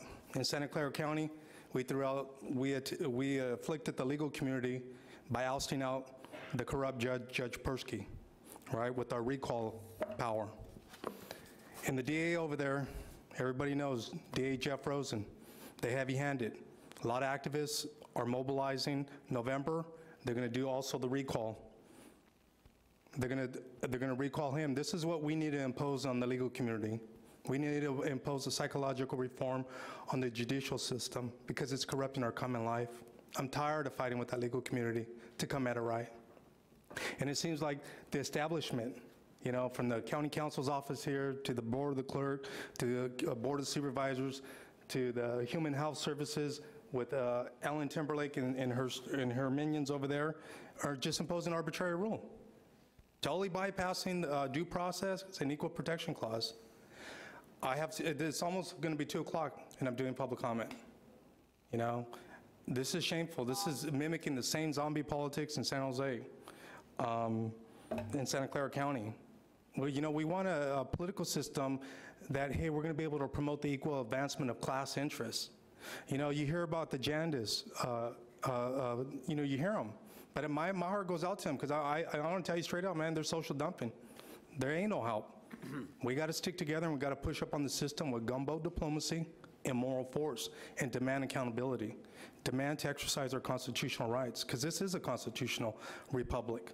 And I understand people, you know, the wealthy people, all they want to do, the ruling class ideology that runs this system, they're running it to the ground because they're excluding people like myself that will bring in the public-spirited perspective. I'm not a functionary bureaucrat. I know my place. I'm high-minded. I value my economic humanity. And I would want my brothers as well to be funded, and I would want other people, so we need to band together because politics is about our political life together. Thank you. Thank you. Anybody else during oral communications? Is there anybody beyond this next speaker, please? Okay, this will be the final speaker of oral communications. Welcome, thanks for waiting. Hi, my name's Marsha Blaker. I live in Live Oak, and I became aware of the cell towers that are being proposed by Verizon totally by mistake. We were out in front of our house and some surveyors were present and we started asking them questions and they told us that yes, you know, Verizon was submitting applications for cell towers, small, they call them small cell towers, but other than that, we would have never known what was going on with the installations and the proposed installations, of which there are 80 applications by Verizon for these small cell towers. I have a picture of the small cell towers that, you know, I would love for you to see. I also put together a map of the latest 11 planned cell towers that are all in Live Oak, and they're all within about a 2-mile radius of each other. And some of them are one of them is in front of the Grange Hall, which is where Live Oak gets together for community services. I mean, really, you're thinking about putting a cell phone tower right in front of the Grange Hall. It's a historic place. It just doesn't belong there. Actually, this is the biggest, the largest biological experiment ever attempted because they really don't know what these it's a new band that they're going to open up, the 5G. It's got smaller microwaves than ever used before. So they're really unclear about what exactly these are going to do to life, to people. The firemen were able to be exempt from any cell phone towers on their stations at this point because Assembly Bill 57 was passed because firemen were examined, and every fireman they examined had abnormalities in the brain. So they were able to get a bill passed so that they no longer have to have cell phone towers on or near their stations, which was a common practice before. Thank you. So we will conclude oral communications. I would like to say that the time certain oral communications did seem to work. People actually showed up, and we had a good turnout. So that will end oral communications. I know that before we begin our budget hearings, the clerk needs just a couple minutes to get set up for our next item. So we'll just take a couple-minute break here until 2 o'clock while she gets set up.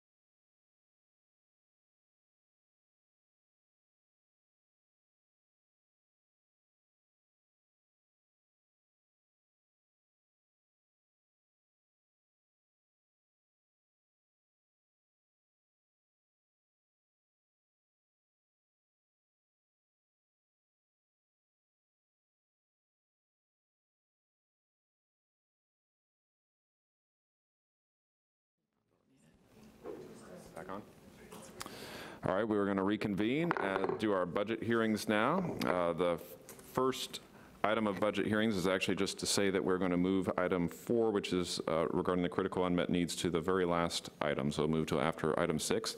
And we'll start with the revisions and corrections to our last day items. Mr. Palacios. Yes, on item number 2, we have a correction. Item attachment B, the title should read Last Day Report, pages 65 through 69.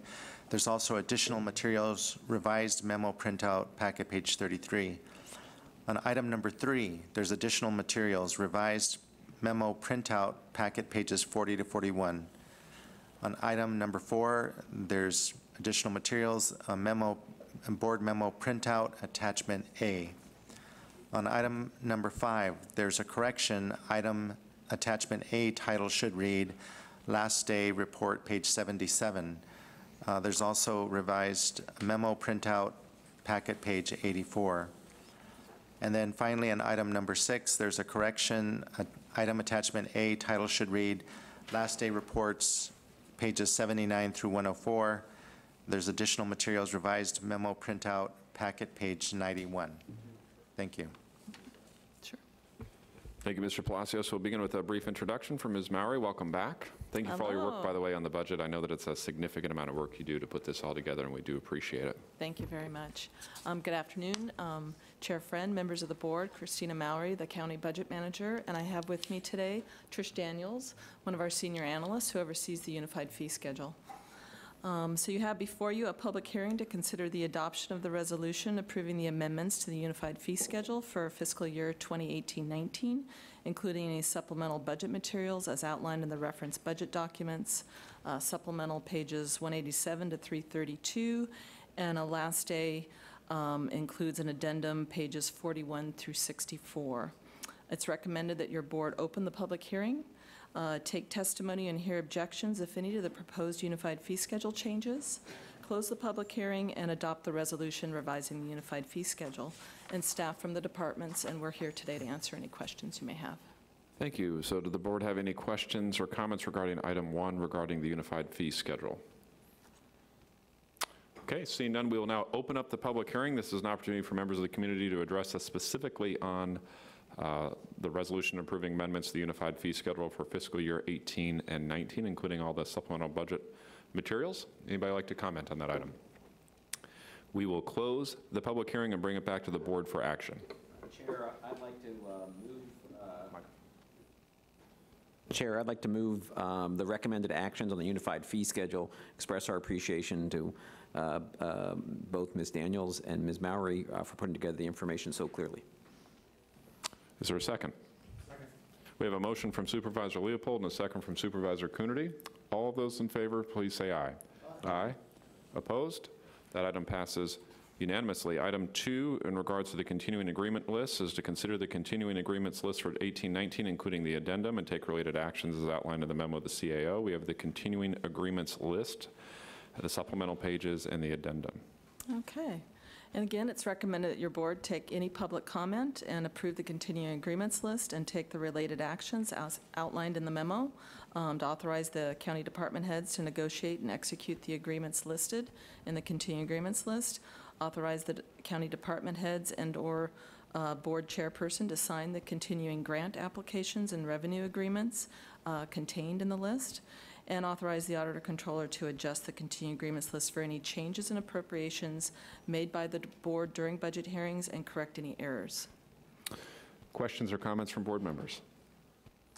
We'll now open it up to the community. It's an opportunity for members of the community to address us on the continuing agreements list for 18 and 19. Anybody like to address us on that item? Okay, we'll bring it back to the board for action. I'll move the recommended action. Second. A motion from Supervisor Coonerty and a second from Supervisor Leopold. All those in favor? Aye. Opposed? That passes unanimously. We'll move on to item 3, which is to consider the last day reports for the 18-19 budget as provided in the reference last day and concluding report budget document as outlined in the memo of the CAO. Thanks, Ms. Daniels. The departmental last day reports, pages 1 through 39, the resolution amending resolution 247-76 and a resolution amending resolution 279-75. Yes. So we have a series of last day reports recommended by the departments and the county administrative officer, and a couple that were report backs by your board at the request of your board. It's recommended your board approve the reports as outlined in the memo and take related actions as presented. Staff are here from the various departments and are willing to answer any questions. If your board prefers, we can review each of these and take them individually. Any questions from board members on this? No, I just want to highlight, I appreciate all the work and the highlight the additional $210,000 we're spending on our homeless service coordination to support year-round day services. I know this was part of, we want to do more, but it's nice to see us moving already. Seeing no additional questions, we'll open it up for the community. Anybody like to address us on the last day reports for the 18-19 budget? Okay, we will close that and bring it back to the board. Move the recommended actions. A motion from Supervisor Leopold and a second from Supervisor McPherson. All those in favor? Aye. Aye. Opposed? It passes unanimously. Remember, item 4 was moved past item 6, so we'll move on to, as the Board of Supervisors Board of Directors, I think, of the Redevelopment Successor Agency to consider and authorize the Auditor, Controller, Treasurer, Tax Collector with the concurrence of the County Administrative Officer to make necessary year-end adjustments and adjustments for the 18-19 due to increases and decreases in available financing, and approve the proposed 18-19 Redevelopment Successor Agency budget, including supplemental and last day items as outlined in the memo of the CAO. We have the Redevelopment Successor Agency concluding last day report and the last day and concluding reports. That's correct. It's really quite that simple. We recommend your board take the necessary action. It's the final action for the Redevelopment Successor Agency to approve all the information you've received already. Any questions on this? It was great while she lasted. Anybody from the community like to address us on this item? Okay, bring it back to the board for this item. I move the recommended actions. We have a motion from Supervisor Leopold and a second from Supervisor McPherson. Don't all jump in at once. All those in favor? Aye. Opposed? Passes unanimously. Moving on to consider the 2018-19 County of Santa Cruz proposed budget concluding actions to authorize the Auditor, Controller, Treasurer, Tax Collector. We need to think of an acronym for you. ACTAC? Well, let's skip the acronym, and we'll stick to the Auditor, Controller, Treasurer, Tax Collector with the concurrence of the CAO to make necessary year-end adjustments and adjustments for the 18-19 due to increases and decreases in available financing, and approve the 18-19 County of Santa Cruz proposed budget, including the supplemental last day and concluding report items as outlined in the memo of the CAO. We have the concluding attachment list and the last day reports and a number of exhibits. Correct. This item is a summary of all the budget actions that the board has taken during budget hearings, and it provides authorization for the Auditor, Controller, and the County Administrative Officer to make any necessary adjustments as a result of the closing of the 2017-18 books, and report back to your board any changes. Attachment 1 provides a summary of the changes in the supplemental, last day and concluding reports, and board additions and the impact on contingencies. Exhibit 1 provides the supplemental changes. Exhibit 2 reflects the last day changes. Exhibit 3 reflects the concluding changes, including the accounting details for all the various adjustments. And Exhibit 4 reflects a 17-18 realignment of costs for the general fund departments for the data processing charges. Closing actions are detailed and are provided for the current year, 17-18, in items 1 through 5. And items 6 through 27 are provided for the 2018-19 budget. And authorize the Auditor Controller with concurrence of the County Administrative Officer to prepare and report back to the board with a final adopted 2018-19 budget. It's recommended that the board approve the 2018-19 concluding report and approve all the related actions as presented. I'd like to thank the department heads and their budget staff for all their hard work on the budget, especially the County Administrative Office staff under the leadership of Carlos Palacios. So, and I'm available to answer any questions. Thank you. I think we do have one question. Supervisor Leopold? I'm not sure, Ms. Maury, I don't think you're the appropriate one to ask it, but when we did the budget hearings, we asked about the Janus contract and what was going on about and getting some information. I noticed that Ms. Hall is not here. And so I'm trying to get a sense whether there's any information that can be shared with us at this time. She's here. She just stepped out, I believe. So she was just here. So I think she just stepped out for a moment. Yeah. So I don't know if you want to. Well, maybe we'll hear comments from the public and see if she makes it back in time. Is there any member of the community that would like to address us on this item? Okay, seeing none, we'll bring it back to the board. We can.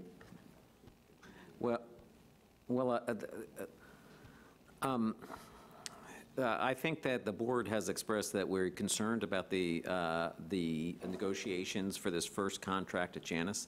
That is something the board is interested in and working towards. There isn't money in this budget document to fund any increases, and that's because we have a just barely balanced budget as it is. We are going to have an item where we're looking to fund additional things, and so that, you know, that is something that's going to be important for us down the line to hear. It looks like in August, you know, what our plans are. But I think it's, I want you to know that this board cares about that contract, the settling of that contract. I recognize the importance of achieving your first contract, which is incredibly hard in this day and age, but incredibly important to the people. You've made a very clear case for the needs over there, and I appreciate that. And if there's a role for the county, that we can look into that, but I want you to know that we're in your corner to get that first contract. I just want to also express my appreciation to all the staff who worked on this year's budget. I know it's not something that happens in May when we get our first draft of the budget, but it's something that we work on for half the year.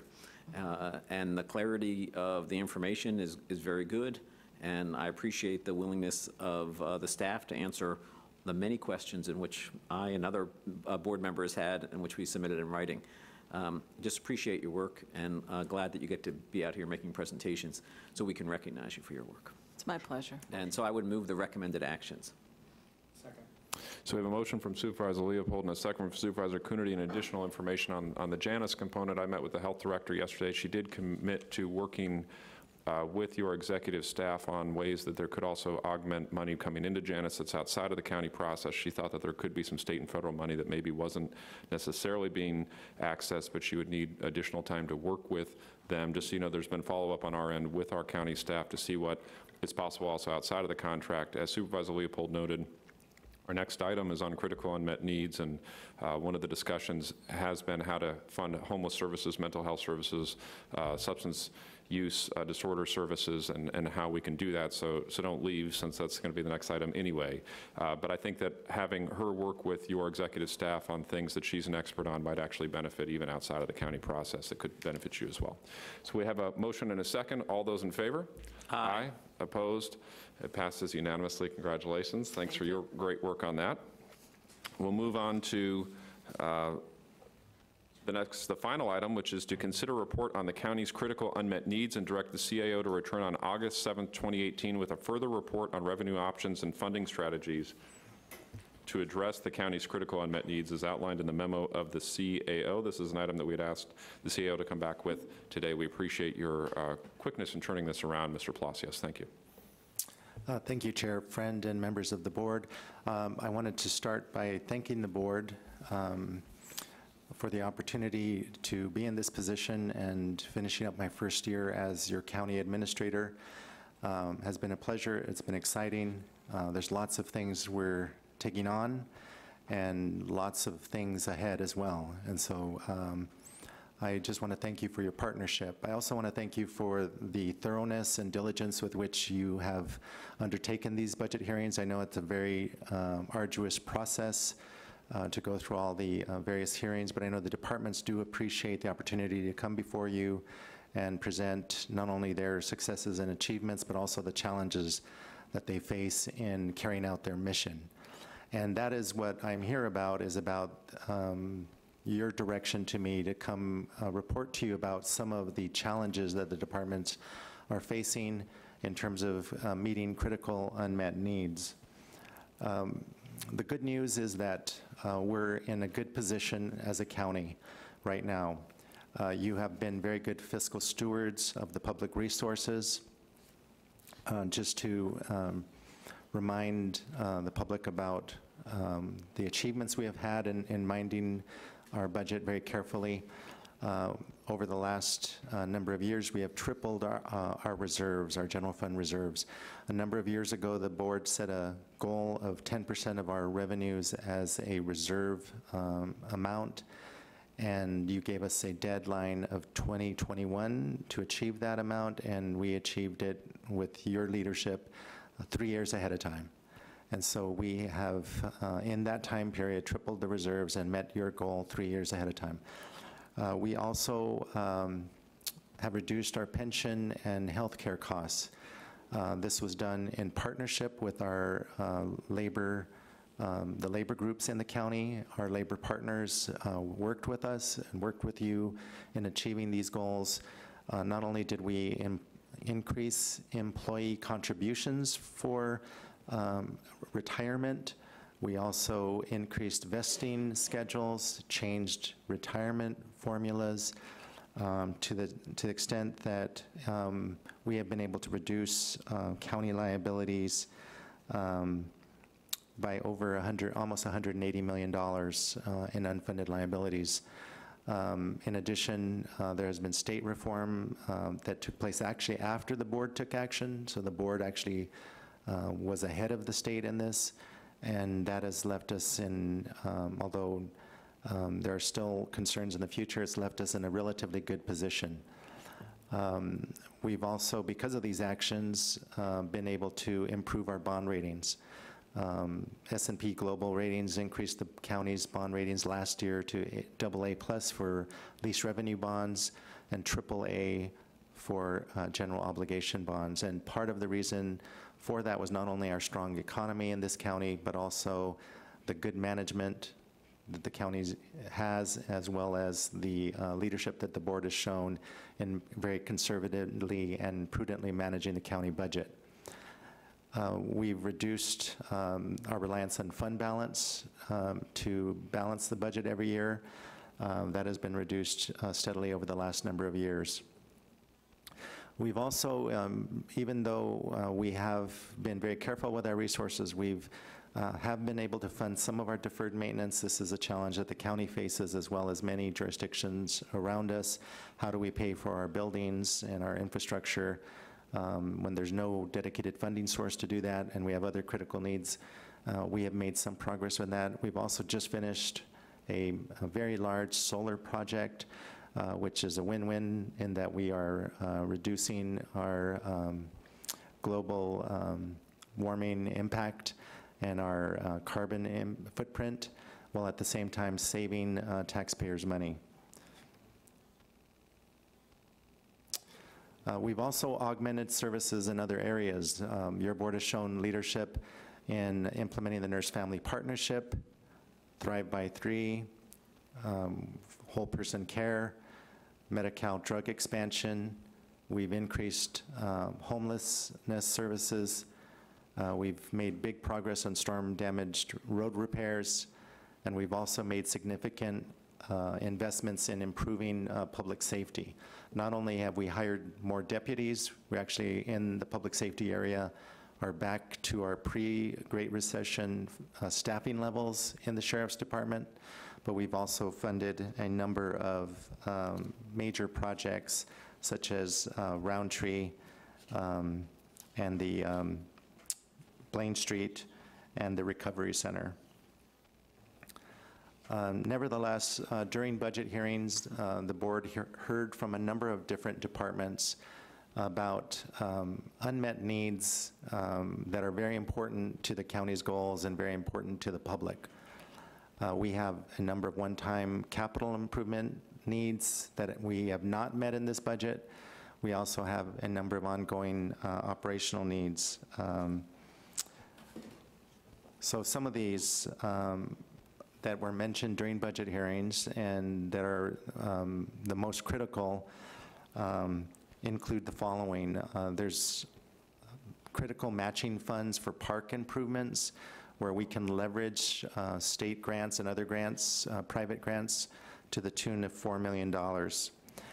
Chanticleer Park, this would fulfill the county's commitment to match existing private sector funding of $2.5 million in grants and build Leo's Haven, the county's first all-inclusive playground for children of all abilities. The money would also fund improvements to surrounding park areas. Will continue to fund additional improvements that are not reflected in this amount, including a community garden and picnic tables, a paved lot, security lighting, a water recharge system, and more. At Simpkins Center, we need to do a pool renovation to the tune of $1.3 million. This is to replace the 21-year-old pool infrastructure, including pumps, heaters, and the deck. These improvements will result in savings in heating costs and reduce water loss from the pool itself. And improved lighting would make the pool more year-round and offer night classes, which would help the center to become more financially sustainable. The Heart of Soquel Linear Parkway, this $530,000, this is matching funds that would unlock a $1 million in secured grants and other funding to create a linear parkway adjacent to Heart of SoCal Park. The farm park, this is $235,000. This is matching funds, again. The $235,000 in investment from the county would unlock $460,000 in secured grants to replace the bridge between T Street and the farm park and other improvements. Felton Nature Park, we need $400,000.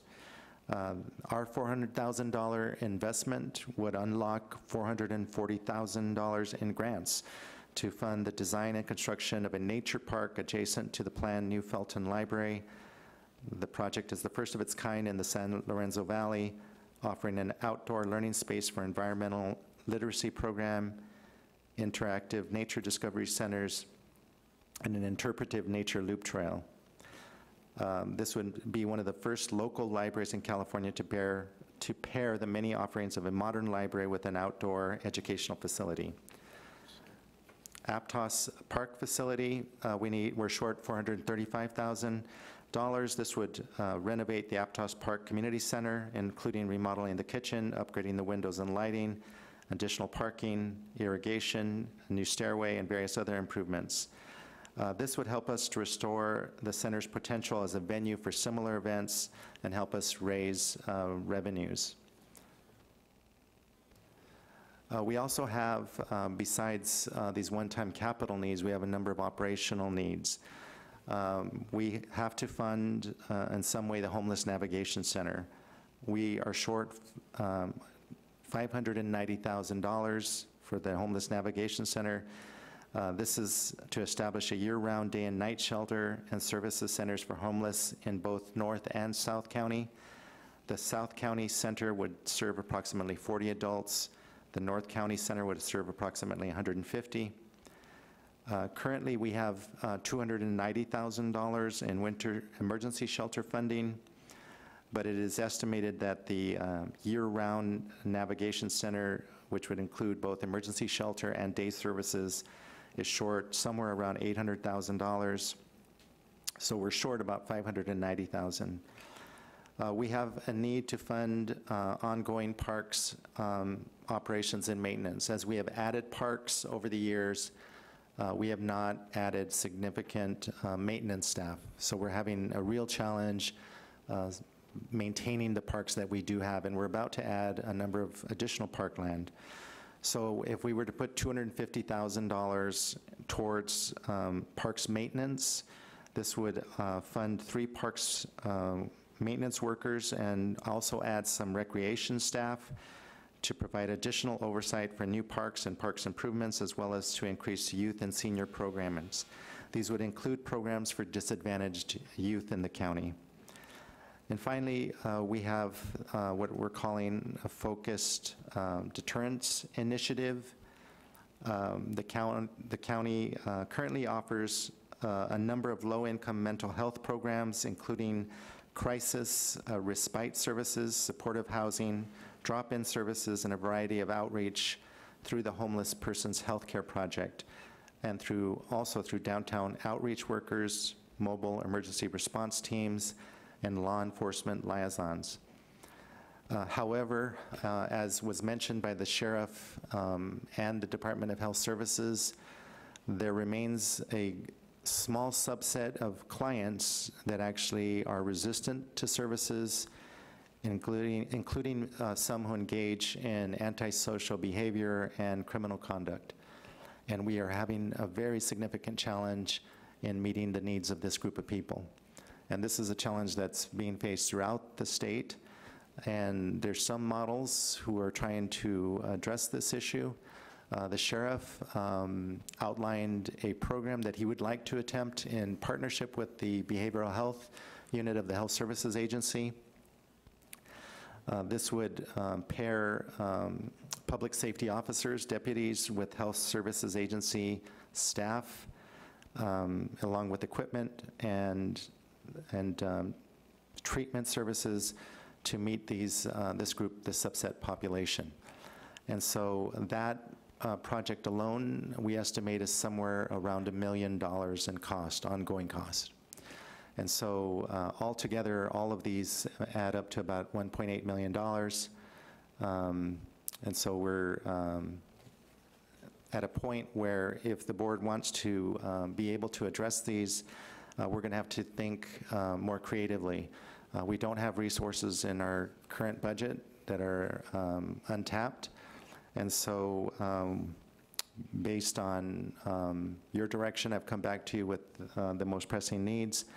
And in summary, what I would request of the board that you accept and file this report, and that you direct that I return on August 7th with the report looking at various revenue options and funding strategies that would allow us to leverage these grant funds for capital improvements.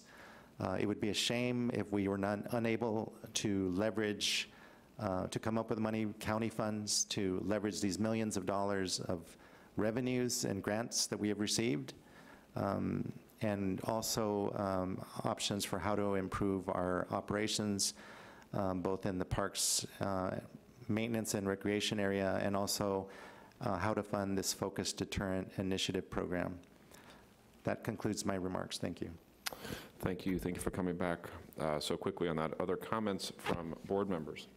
Supervisor Leopold? Thank you, Chair. Thank you for the presentation. And it's hard to believe that you took over as CAO just a year ago because of all the things that have gone on here in the last year. And I want to commend you for your work and vision on coming up with our Vision Santa Cruz process and providing the staffing to make that happen. To deal with all the different changes in the solar panels that you've overseen, the investment that you have chosen to make in the Leadership Academy for our staff.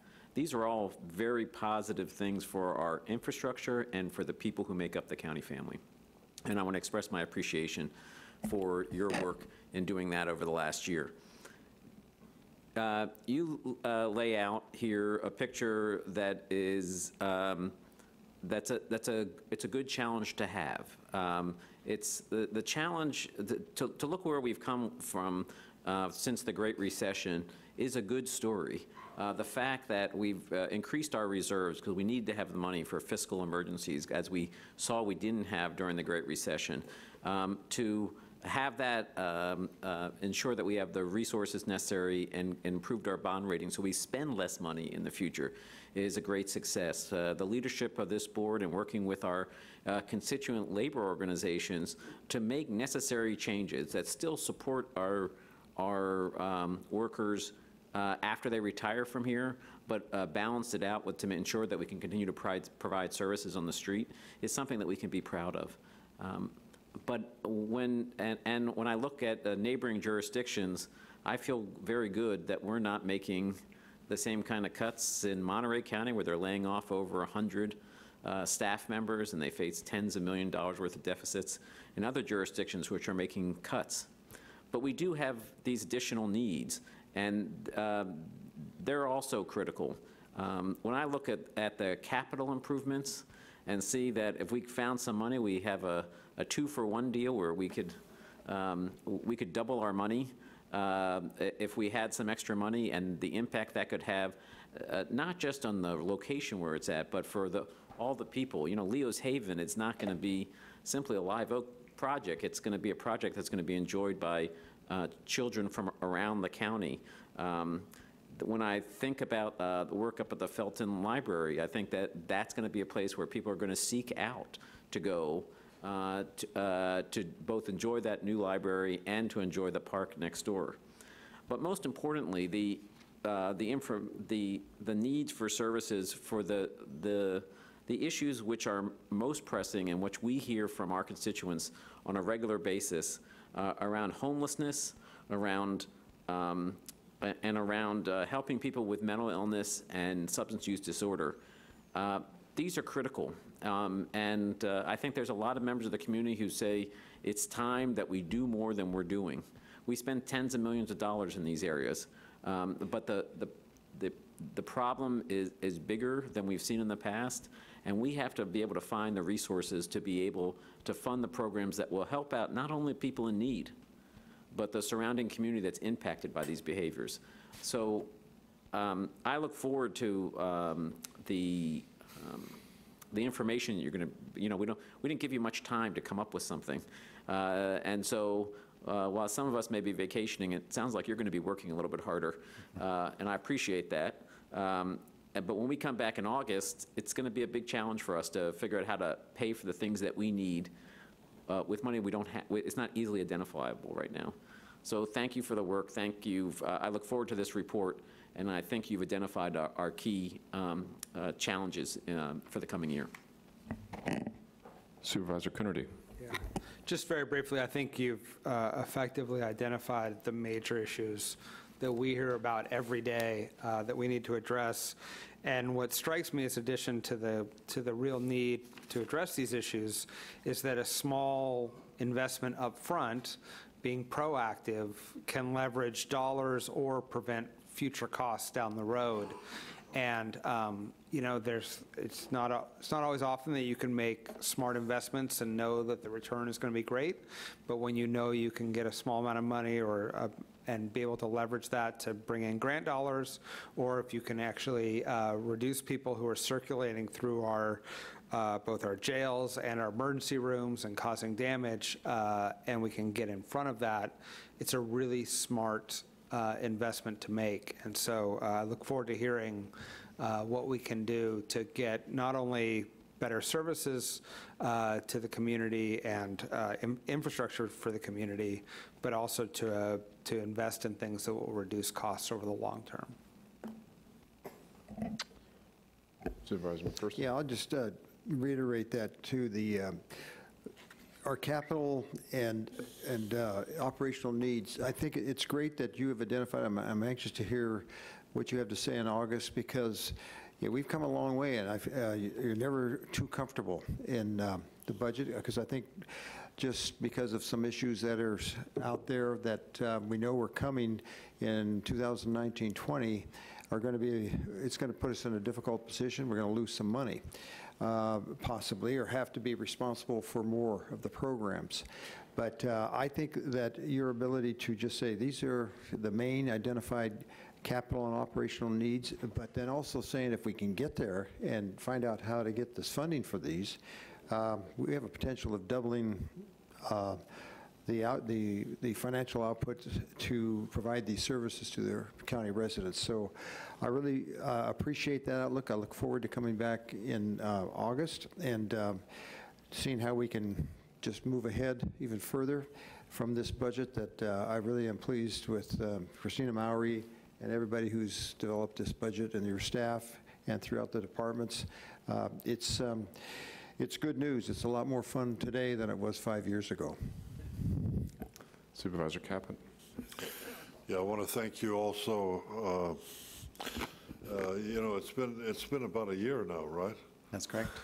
Does it feel longer to you? Sometimes it does. Sure. And can you explain the different? We have a better credit rating, okay? How does that save us money? Is it like a regular credit rating where we have to pay less interest? That's correct. When we go out to the bond market, because of our credit rating, we pay less interest, and so it saves us money. Okay, compared to, let's say, 2 years ago, our credit rating was lower. Let's just round it off at $100 million on something. What's the difference when it comes to the actual interest rate? Is it a 0.5%? Is it a 1/4%, or whatever? Yeah. Yeah. Edith Driscoll, happy to respond. We were in a very different economic time 2 years ago, so we can't really compare what we receive now in ratings versus what we received then without also looking at the economy. What we can instead do is when we go out to sell bonds, look at what our peers are doing and see where they might be getting ratings and where their ratings are. what kind of bond ratings they're getting based on where they stand. So we can only really compare today. We can't really go back and compare to 2 years ago because of the economy. Okay. And then in the same time, in the last couple of years, we've not only saved money, but we've also hired more deputy sheriffs, I believe 7. And we're, instead of having one department head running 2 divisions, so to speak, they all have, you know, department heads. The only thing the only concern I have, I think you've done a wonderful job, by the way. I want to commend you for stepping in. You followed somebody that was here for 20 years, and you didn't miss a beat. We kept everything going. I'd like to see a little more stability in department heads, because we're going through a critical time on, you know, with big issues with public works, with the health department, and all, you know, in all different phases. So, especially the Pothole River, I want to make sure we don't drop the ball because we keep changing the quarterback too often. Unless we get a Garoppolo or something to take step in, you know, you never know what you're going to get. So anyway, thank you very much for what you've done. And you know South County, I know South County, and I think that's helping us out quite a bit because it's a large population down there. So thank you. Thank you. Is there anybody from the community that would like to address us on the critical unmet needs item before we bring it back for direction? Okay, we'll bring it back to the board for direction. I would move the recommendations. I would move the recommendations and wait eagerly for the report that we'll see on August 7th. Motion from Supervisor Leopold, a second from Supervisor McPherson. All those in favor? Aye. Opposed? It passes unanimously. That concludes our budget hearings, and our next regularly scheduled board meeting is August 7th here at 9 a.m. Thank you to Community TV and the Sentinel for covering, and for all of you that came today.